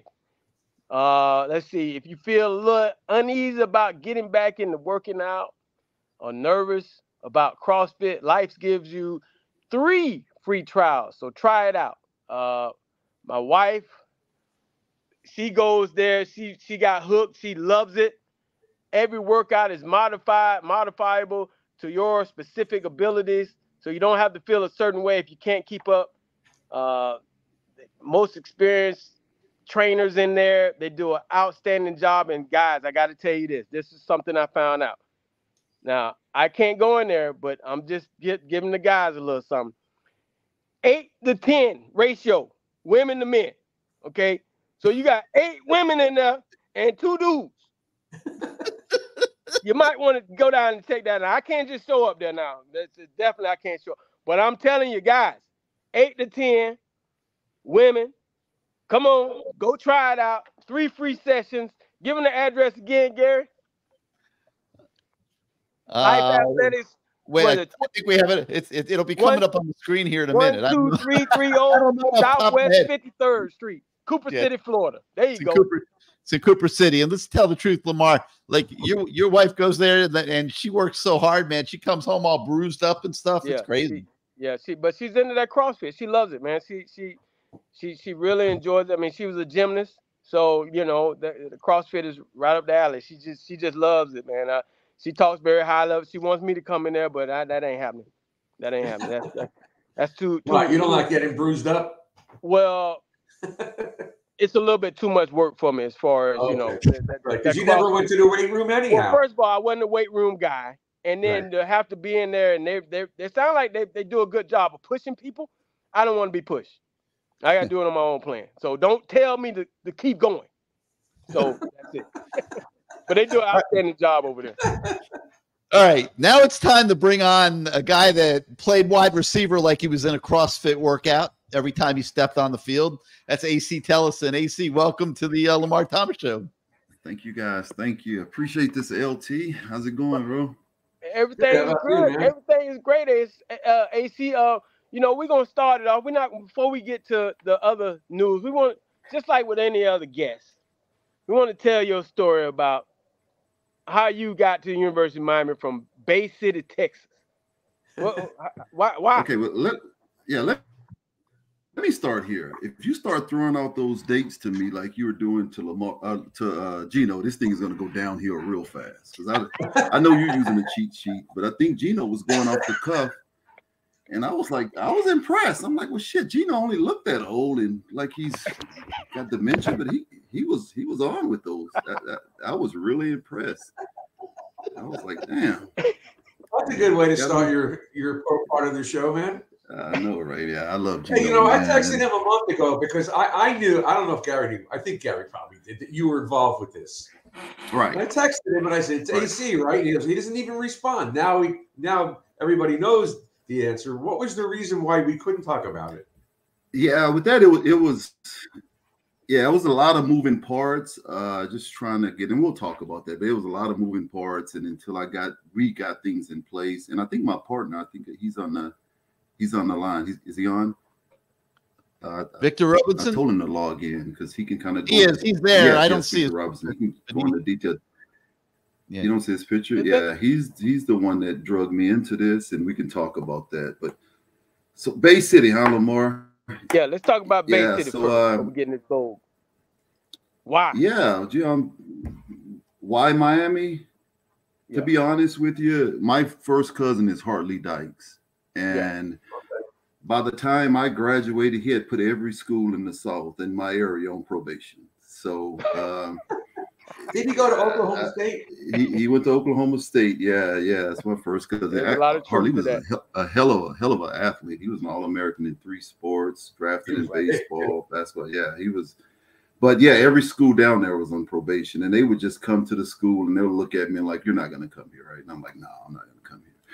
But I think I got my first letter from Jimmy Johnson, and of course he moved on. I think I was a sophomore at the time or whatever, and he moved on. And I always kept Miami in mind, but you would only see like highlights because TV wasn't like it is now. You can see everything. And I was thinking, okay, that's Miami. I know they're putting up a lot of points, and I remember Testaverde with the Heisman. And I was walking by TV one day, and I saw this band in Miami colors, and they was getting down. I was like, oh my God, if that's Miami band, I'm on my way. So what was it, Florida A&M? And it was Florida A&M. Came to Miami looking for those guys.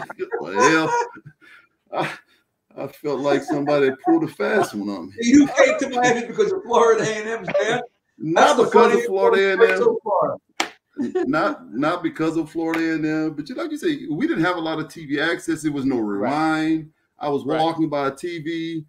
They were talking South Florida, whatever, and I see this band jamming with all these girls in Miami colors, and I'm like, yep, I'm on. Couldn't rewind it, so got to Miami and didn't see none of that. None of it. Actually, the opposite. So you were in Dennis's first recruiting class. You get to Miami, and what you get down there? What do you see as far as like the receivers, obviously? Yeah. So let me just back up. So, like I say, we didn't have the internet or nothing. So they would get letters or whatever. In Miami, you knew Miami Advice, and you're talking to this coach, and you don't sound like Miami. You kind of sound a little country, which was Coach Tommy Tuberville. And I'm thinking, okay, well I haven't seen this guy. And then him and Coach Erickson show up on the visit, and it's just 2 white guys sitting in my living room talking Miami. But you look at the players, and the players don't look like the coaches, and I'm like, oh shit. So when they left, my mom looking at me, and she was like, you sure you want to go down there to Miami? And I'm like, yeah, we'll give it up. But yeah, I came in on my visit. It was during basketball season, so it was one of those times I would play Friday and take off on Saturday and only could stay until Sunday. So I was extremely exhausted, but I came in and I'm looking, and I saw Lamar, and I'm like, okay, shit, he's about 162 pounds. I'm like, this is gonna be easy. I'm like, if this is a receiver, because at the time I think I was about 6'3", about 205. I had lost some weight because of basketball, and I saw Lamar, and I'm like, man, this is gonna be easy. So I went back home, had a couple of trips. I originally committed to USC, and I just had a change of heart at the last minute. Didn't sign on signing day. Came to Miami. I just felt like, my high school coach told me, because I played mostly quarterback. I only played 1 year receiver, and I was able to put up all state numbers. And then I went back to quarterback. And he said, listen, if you want to be the best, you have to go and play with the best. He said, it's going to be a grind because you're going to have to make the adjustment, but that's where you need to go. And sure enough, that's how it happened. I came on to Miami. Your junior year, let's skip to your junior year. Here you go with these dates again. Here we go. Let's go. Well, I'm skipping to the junior year because I know what happened in the first couple of years. Because right. You were behind me, so right. You snuck in there a couple times. And let's go back to the first game that I snuck in after the hurricane. So you got to mind, you come to a school like Miami and you get redshirted, and you leave Texas and you're a big name. You come to Miami and you just kind of like disappear for a couple of years. Nobody know where the hell you at, or you're still there, or whatever. And then after the hurricane, all eyes was on Miami because they didn't know what was going on. Would we have a team? Would we recover? What would happen? And we had that first game against Iowa, and I knew I had a good spring and I had a good summer camp, and Lamar was in and out of practice, right, during that time, kind of in and out some, in and out. I was in and out of something. Sound like jail, right, but go ahead. Right, yeah. So Coach Erickson came to me and said, hey, man, you got to start. Everything, you know what's going on with Lamar, and you're going to have the start, and, hey, we're going to let you go. And I'm like, all right, this is perfect. And I was like, damn. I didn't know nothing about, I was just thinking, Lamar got into some trouble. I knew it was a little federal or whatever. And I'm thinking, well, shit, if keeping Lamar in jail or wherever the hell he is going to give me some playing time, I'm all for it. So what did you do? You wrote the judge a letter saying, why don't you just move his trial up another 6 months? He would have. I would have if I knew how to get in touch with it, but I definitely wasn't going to be wearing no free Lamar Thomas T-shirts. I wasn't going to be doing that. So everything said, when you start, you sit at the front of the plane, and I'm like, damn, is this what it's like up here? And I'm just chilling, and I'm got to start. I'm going over my playbook, and now Gino's speaking to me now because I'm in the huddle with the first team. And shit, I think we land and we get there, and dinner. Coach Olsen, I remember to this day. He said, AC, Lamar is on his way. And I'm like, on his way where? He's coming to the game. I said, well, they're going to let him play? Yeah, he's going to be able to play. He said, don't worry, you're still going to start. And that didn't sit well with me because I knew something. It wasn't. I'm like, oh, shit. So I'm fucking tossing and turning. I'm like, I heard Vernon Maxwell give this interview because I've told everybody back home, I'm starting. This is my coming out party. And I just felt like they're going to throw a fast one on me, not start me. I told everybody was watching back in Bay City. And I'm like, if Lamar coming, then, oh, man. Okay. So, but I get the start. Lamar comes. I'm like, all right, he warms up. He's a little winded. I'm like, okay, all right. I get the start. And Lamar comes into the game. Well, let me back up. Gino threw me a pass in this game. And then I'm going to say this, fast forward, I'm going to go back. Gino threw me a pass in the game, early in the game. And I'm like, damn, okay. And then it kind of like the game plan kind of shifted away from, I've never seen someone scheme against one of their own players. I'm like, what the heck? I said, I know when Lamar's in his position, he is catching balls right, left, and center.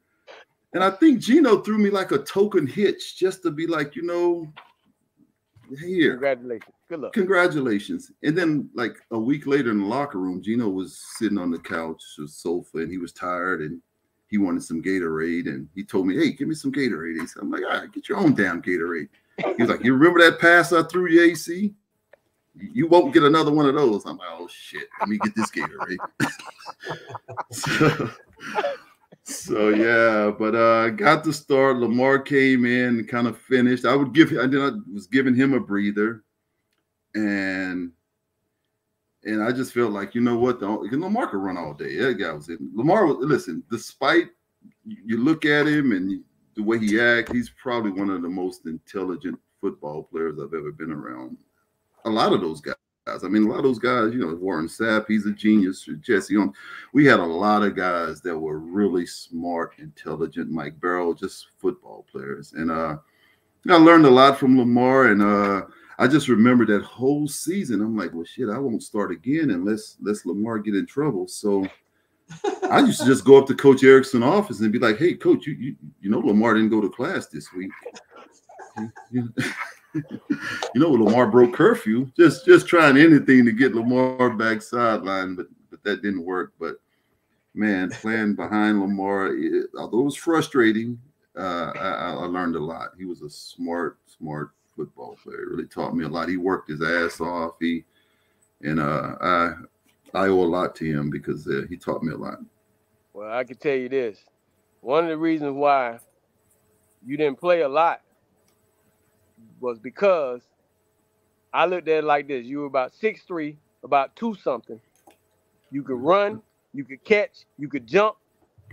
I said, I can't let him get on the field. Yeah, I understand that. That's when you're winning, when you have a good team, there are guys behind you that are just as good. Right. And you meant that literally too. You meant that literally because good Lord. I said, man, there's no way. This dude, he's big, he's physical, good-looking guy. He gonna take all my girlfriends and shit. I can't let him get on the field. Hell no. Coach Harris is like, hey, you gonna let AC play, son? Nah, not this week, Coach. Yeah, but that's what made you guys great. You were afraid of your backups. I don't think that's going on anymore. All you guys, no matter what position you were, it was your backups that you busted your asses in practices. And you didn't want these guys on the field, but the competition was incredible. You knew that if AC got in the game and made one big play, that was going to be a lot of pressure on me. Damn. Right, but I think you and Gino had something, man. Yeah, that game, boy, I tell you what. I'm like, look, I ran the same route Lamar did, and he got the ball, and Gino looked me off. I'm like, shit, I'm a big decoy out here, But I remember that me, Chris T, and Jonathan Harris, we just used to, if Jonathan caught 2 balls, we would just divide it. Hey, you got 3/4 of a pass. We just Afros, The Afros, America's finest receivers on Saturday. That's what they call themselves. Yeah. AC, what was your best game? What was your best game? My best game, I would probably say like Syracuse, not because of any touchdowns or whatever, but I caught like 3 or 4 key third down to keep the drive moving.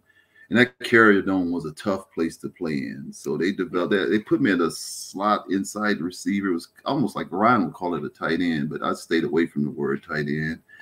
And they would put me in there and every third down, and I would just, keep the chains moving. So not because of touchdowns or amount of yards. I just think I caught 3 or 4 key third downs. To keep the trains moving. Third down. Yeah. Average 21 yards a catch your junior year. Yeah, I averaged 21 yards a catch my junior year. I messed around and caught a pass that went for 0 yards, and had I been focused in and paying attention, I would have knocked it down. I think that lowered my average a little bit. But I was bouncing between Ryan and Costa, but I had a secret that anytime Ryan scrambled, I would just go deep. I would just take off. I'm behind everybody. So anytime Ryan, the offensive line was still getting things together. And anytime I saw Ryan in a little distress, I would just take off deep. And he was so instead of coming towards him, you would go the other way. I'd go deep. Yeah, I'd go deep. Wasn't nobody gonna run with you. That was the whole thing. Sure. Yeah, I would just run deep, and Ryan would find me, and we had a good thing going there for a while. That's a good thing. And the next time, let's say you get drafted by the Browns, and you spend a little time there, the Browns, Redskins, Rams, Bills, and Dolphins. Yeah, jumped around. Actually, I went to the Browns, and I hurt my shoulder in the championship game, so I really wasn't quite healed. So they told me, listen, we drafted you to pretty much put you on the practice squad, let you get healed up.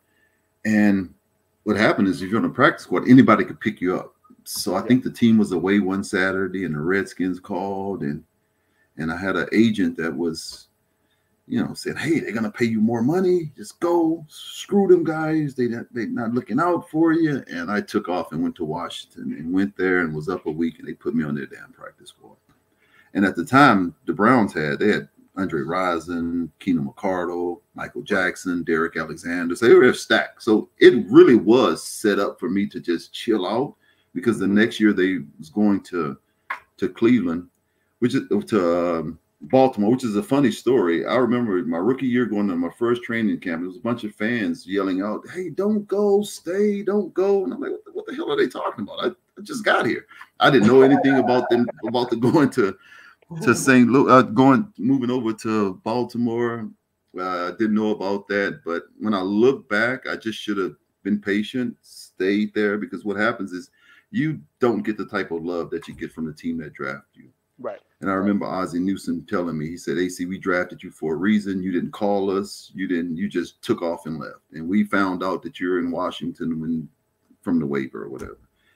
And he said, now you're going to bounce around from practice squad to team. And damn it, he was right. And I ended up in the Dolphins my second year, and it was a gang of Canes down there.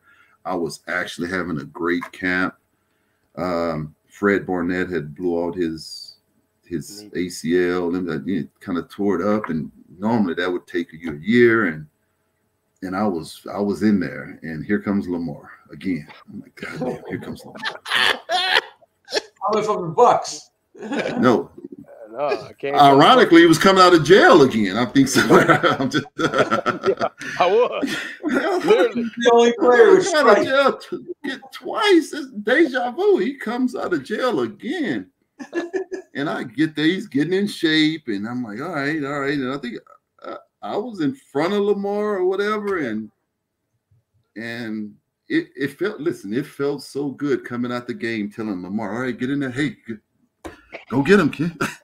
Taking off my helmet, drinking Gatorade, coaching him up on the sideline, because he was still getting familiar with the plays. And was it almost the last preseason game?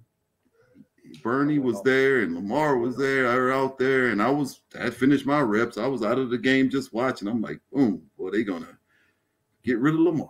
I'm gonna be here. And I remember. Hey, we got a guy in the lobby that wants to talk about the Florida Beach Bowl. All right.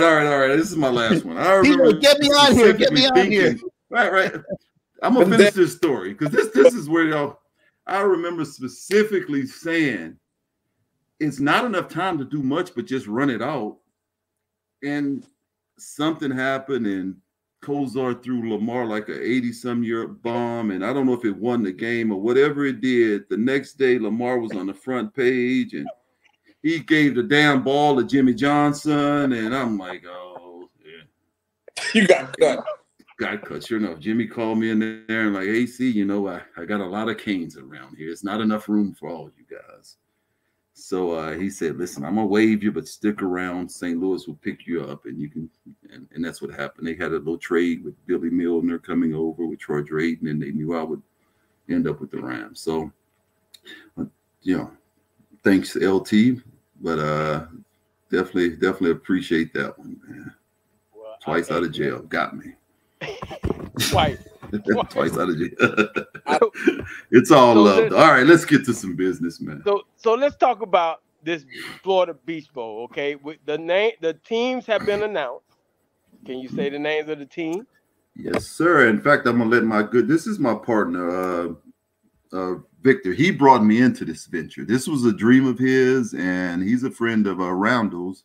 And Roundle gave him my name, and he ran the idea by me. So I'm gonna let Victor take it from here, and then I'll just chime in when you need me. Go ahead, Victor. Can y'all hear me? Yeah, yes, we can hear you. Don't say I'm Randall friend too loud, man. Okay, that's not a badge of honor. But thank you, Lamar, for having us on the show, man.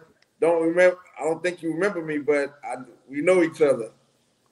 Where we hang out at? Just text me off the air. Text me off the air. That's more like it. Nah, but the Florida Beach Bowl, man, we were able to select two great teams. One from the SEAC, which is Fort Valley State, The other one from the CIAA, which is Johnson C. Smith. Both of them have a big fan base in Florida. They both end up their season 7-3, and they play a good brand of football, man. And one of the reasons that people was like, hey, you had a team that was 8-2. Why did you skip the team that was 8-2 to pick a team that was 7-3? But they don't look at scheduling. People don't look at scheduling, don't look at matchup, don't look at traveling.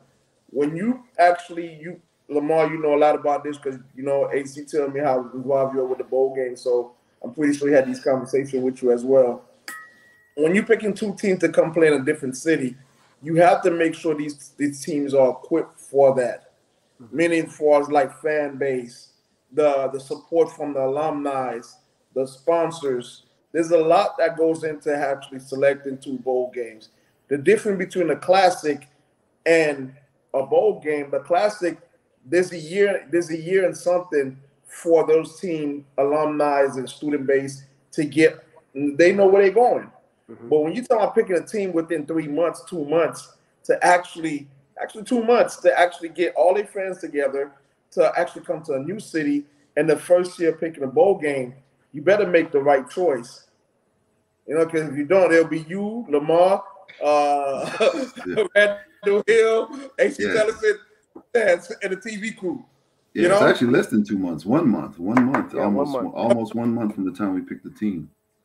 I think that was the hardest decision we had to make. Mm-hmm. It wasn't the record is good. You got to pick based on football because you want a good football game. Mm-hmm. But Lamar, you know, as being a coach, you got to know what the defensive line look like, what the offensive line look like. Can they compete against each other? Because the worst thing that you want to have to start a bowl game is a blowout. That'll be your first and last. Right.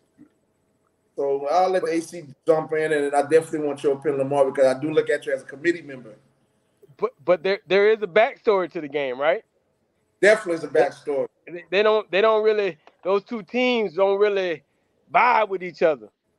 Well, the backstory to the game first is that the athletic director used the commissioner used to be the athletic director at Fort Valley. Okay. And that's in CIAA. So he actually became the commissioner in a SEAC, who's a team, and he's playing against a team that he left as the AD. So basically, he did the zigzag. You know what I mean? He left one job for another to come back to the job he left. Okay. And then what Johnson C. Smith did to Fort Valley was that they stole their coach. Oh.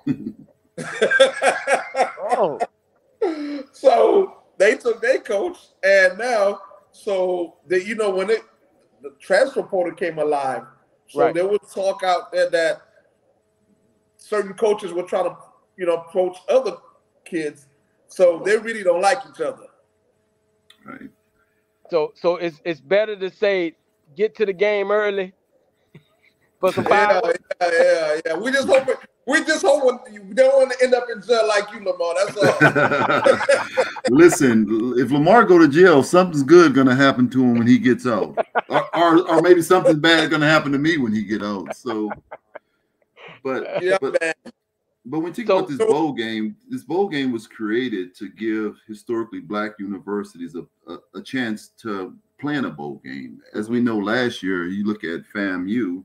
I don't think they went 9-3. Their first game was against Carolina with 21 players deemed ineligible at the time. They really were not. Didn't play. They had a competitive game. But at the end of the season, they didn't get a playoff bid, so they sat home. And if you look up and down the HBCU schedule, you'll see a bunch of teams that are 9-2, 8-3, 7-3 that will not get a chance to play in the playoff game, and there's no bowl game out there for them. So what Victor came up with this idea, let's create a bowl game. He brought it to me, and now we kind of made it out of a business model that we were going to try to create other bowl games for these schools that are never get a chance. I remember how excited the kids were when we announced that they're going to be a part of the bowl, and the coach said something that really struck me. He said, some of these kids will graduate before the bowl game. So there was a chance that those kids would have, graduated and their last game was a victory and 7-3, and it ended right there. Think about being 8-2 or 9-2 or 8-3, and you don't have hope to get into the playoffs. And if you do get into the playoffs, they're shipping one team over to Pennsylvania in the mountains somewhere. They don't have the infrastructure. It's going to cost them money to travel. It was built that we're the only private owned bowl game. I think Procter & Gamble owns 3 bowl games. ESPN owns 40. The 44th bowl game is owned by Victor and myself. And what we did differently, because we're dealing with schools that are underserved, our model is that our purse goes directly to the university. So we know that the money is going where it's needed. And that's my little spiel on it, just a little background on how and why this bowl game was created. It was created as an equal opportunity bowl game and also to level the playing field. AC, I don't know where Lamar went, but he disappeared on us here for a minute. But how do people get tickets for the game, and how much are they? Well, you can go to FloridaBeachBowl.com. The tickets all over Ticketmaster, Ticket Geek, and all over. But main thing is go to our website. It will redirect you to Ticketmaster and other. But tickets, we had a lot of ticket requests, a lot of traffic to our website, and the ticket starts at $15 for like the standing room only. It goes up to $75 for the premium tickets, and we also have some extra tickets where they are like, we have our own club live over there at the Drive Pink Stadium. You have fun. Lamar, we got a bottle waiting there for you, so don't worry.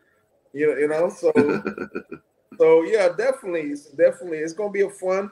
We have 6 days of events, from the golf tournament, a coach's luncheon, a prayer brunch. We have the 5K run. We have Fan Fest. Listen, this is not a classic. This is an NCAA sanctioned bowl game. It was hard as hell to actually get. We right now joke around with it, but it was not easy to obtain that sanction because, like AC would tell you, there are 41 bowl games. Florida Citrus on 2, okay? Florida Citrus Sports on 2, and now that's a major company.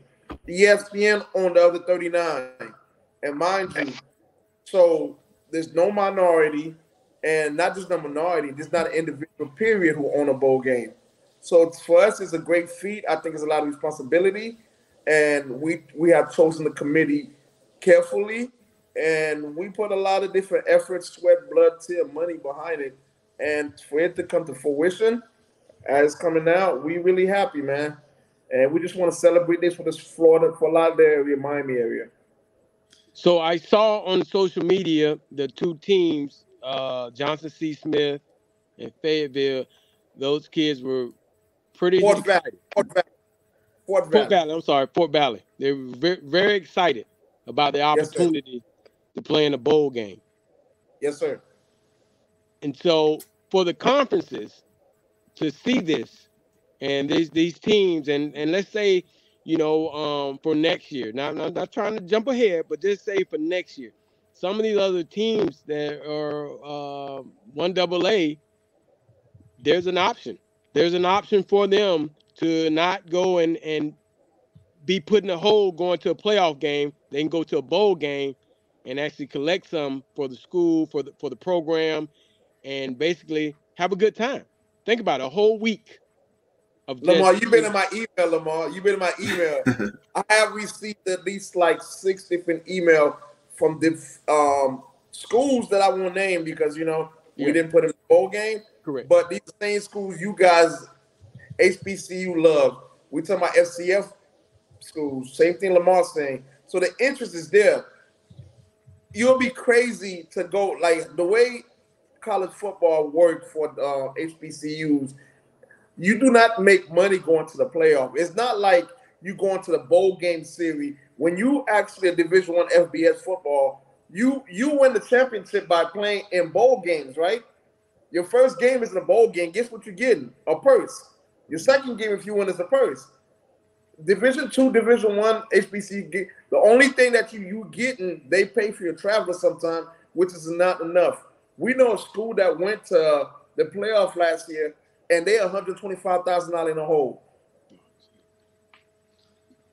This is definitely a better option. Yes. Oh, in if nothing, in the home that Messi built.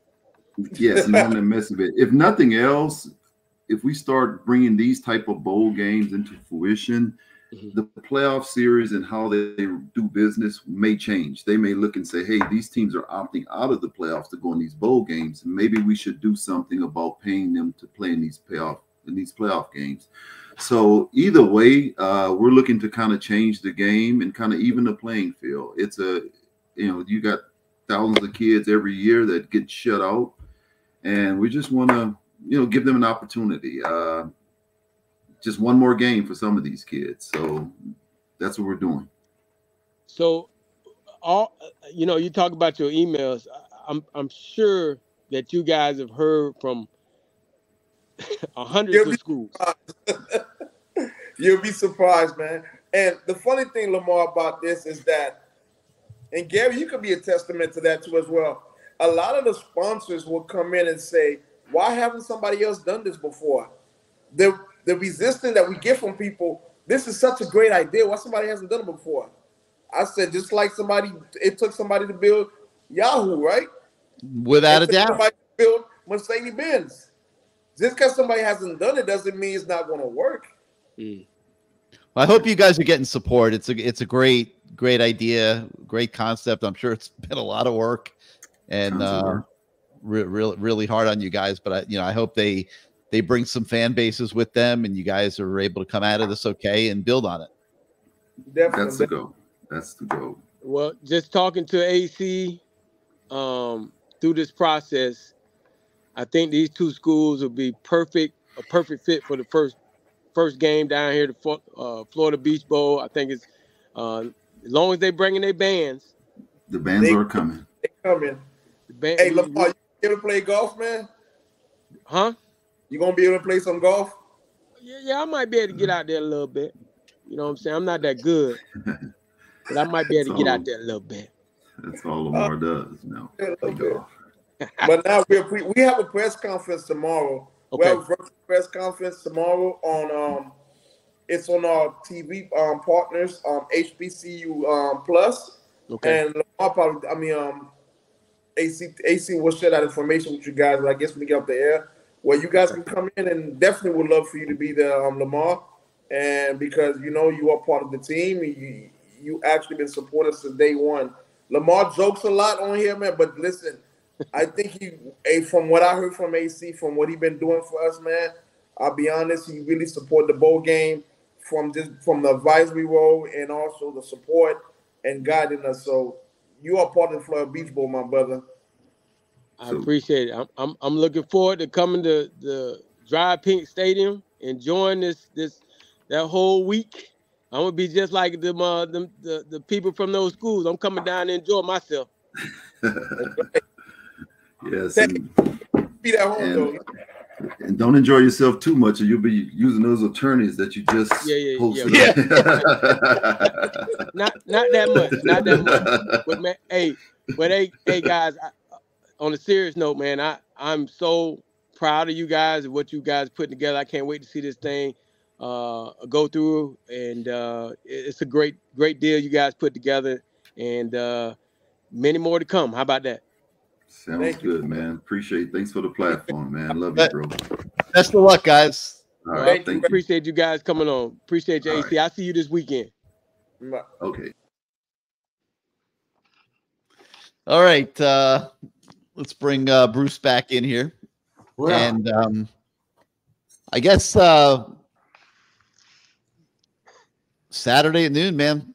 I mean, I don't even know what I don't even know. I'm scared. This season has just been crazy. I've been like yakking it up with the guys on the comments here for the last 20 minutes or so. Saturday at noon.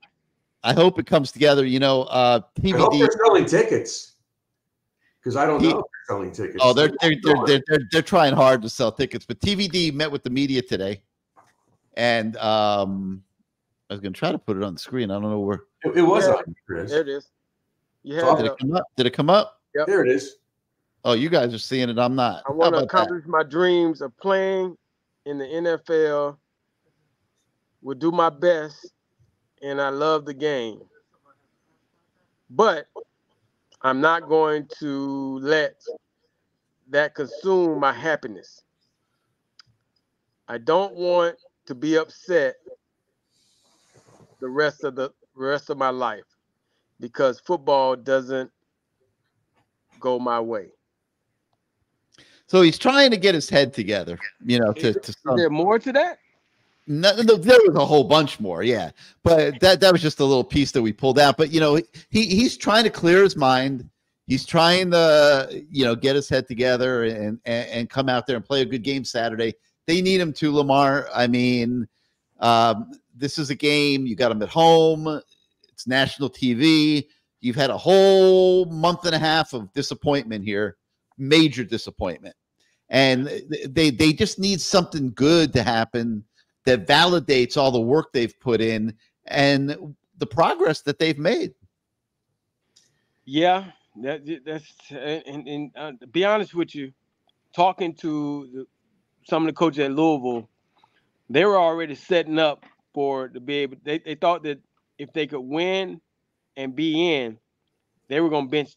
They weren't going to play a lot of their players because they thought they were in the ACC championship. You know, and that was the whole thing. Talking to some of their coaches, they're like, "Hey, if we can get in, we're not going to play our guys against you guys." But now they got to play them. I think the two teams are kind of similar in a way. They both like to run the football. I think we have a better passing game, but I don't put anything past Jeff Braun because he's a hell of a coordinator. He is, and he knows he's a Petrino disciple, and he knows the offense. And you know, their defense. You know, I think our defense is better.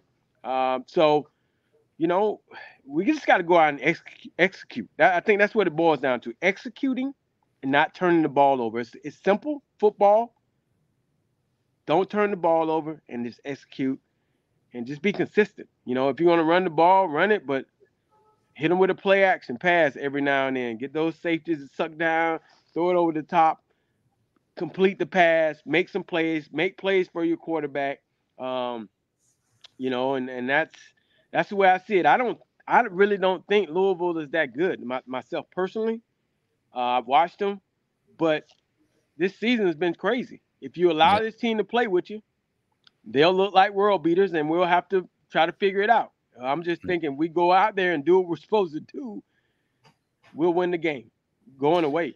All right, Bruce, parting thoughts? I think that we've come from behind minus 10 points 4 times this year. Mm-hmm. It's not going to happen on Saturday. We're going to beat these guys. I think for the first time in a long time, we're going to come out and jump on them. I think we have to get the crowd, whatever crowd there is involved. It's Gino's day. I think Miami's going to come out and jump on these guys. And it sounds to me, based on what Lamar just said, these guys are a little cocky. Oh, yeah. Whoa, we're going to have to play our guys because we need this game. That's crap. I got knocked off of here because one of their coaches was calling me to talk crap. So, crap. Yeah. See, I think if we jump on these guys, I think we're going to beat these guys. I think we win by a field goal. I do. I don't think we're going to play poorly. I think it's kind of like out of our system already. We're not going anywhere. We're 6-4. Let's just go out there, as you guys used to say, and kick some ass. Just kick their ass and be crush them like bugs. That's what. Yeah, that's what I think is going to happen. Against Boston College, don't ask me because if it's cold, which it's cold up there now. Let's work on one game at a time. One game at a time, man. Yeah. I hear you. All right, Bruce. Hi, guys. Hey, Bruce, hey, do you have AC's number? Yes, I'll send it to you. Hey, 9:30. Call me. Give him my number. 9:30. Get your tailgate on. We'll be there 9:30. I'll be there with Caesar. Okay. He's down here again. All right. All right, Bruce. All right. See you guys. Yep. All right, LT. Let's do some quick word association here and bring this thing home. Gino Toretta. My man Gino Marino, my guy. Hey man, I'm so happy for him. You know, I think back, he changed my life when he convinced me to stay. So, you know, we've been cool with each other for years, you know, and I think that to me was a big thing. You know, he told me the truth and said, hey, you might want to stay here and it's going to work out for you, and it did. So I'm always trust him, and hopefully he always trust me. And, you know, I'm just happy for him. He deserves it. And, you know, he was my quarterback. Jacoby George. Jacoby George is playing out of his mind right now. And that's a good thing, because somebody is going to have to step up. You know, obviously, Young, Restrepo, those guys, you know, Restrepo double covered, Young, inconsistent at times. George has probably played the best out of all of them. And he's quietly putting together a good year. And so I want to see that continues. Kudos to Kevin Beard and Cooney for the job they've done with those receivers. They're doing a hell of a job. They're playing well, you know. But as we well know, it's all about the quarterback play. So hopefully he can bounce back, which brings me to TVD. Well, you said that he sounds like his head is a lot clearer, because I think that's what's holding him back right now. Inside his head, there got to be a lot of confusion, because right now he does not look like the same. He has not looked like the same guy since Texas A&M. Mm-hmm. And so if he can somehow find that magic for these next couple games, it's going to be beautiful. But he has to find that magic, and he has to they got to put together a game plan. Put together a game plan where you take it out of his hands in a way where the completions are there, the run game is there, everything is there. Don't let him think too much, and let him go out and play. And help him out a little bit. Let him build some confidence. Throw the ball around the yard a little bit. How about that? He's been going back and watching tapes of his good games from 2021, right? The Texas A&M game, for example, to remind himself of what he can be. Great idea, you know, in my opinion. All right, LT. Well, we'll see what happens in this new adventure on Saturday. I'm looking forward to seeing all you guys and seeing Gino get his jersey retired. We got to thank Gino for coming on tonight. AC Tellison, the Florida Beach Bowl, for giving us a little insight into how that game came together. We got to thank Caneswear, our presenting sponsor, for hosting you tonight. The largest cane store ever created. Tons of great merchandise in there. Lamar showed you some of the jackets tonight. Get yourself over to Caneswear at 2655 South University Drive in Davie, or at caneswear.com. We got to thank, obviously, the Florida Beach Bowl and the law firm of Rotson and Faxadomo, where you can get great, aggressive representation from skilled criminal lawyers if you get yourself in trouble. From Williamson Cadillac, where Lamar goes to buy his fine automobiles that everybody sees him driving around in. And then Life Athletics, where Lamar's wife goes to get herself all bruised up and in shape.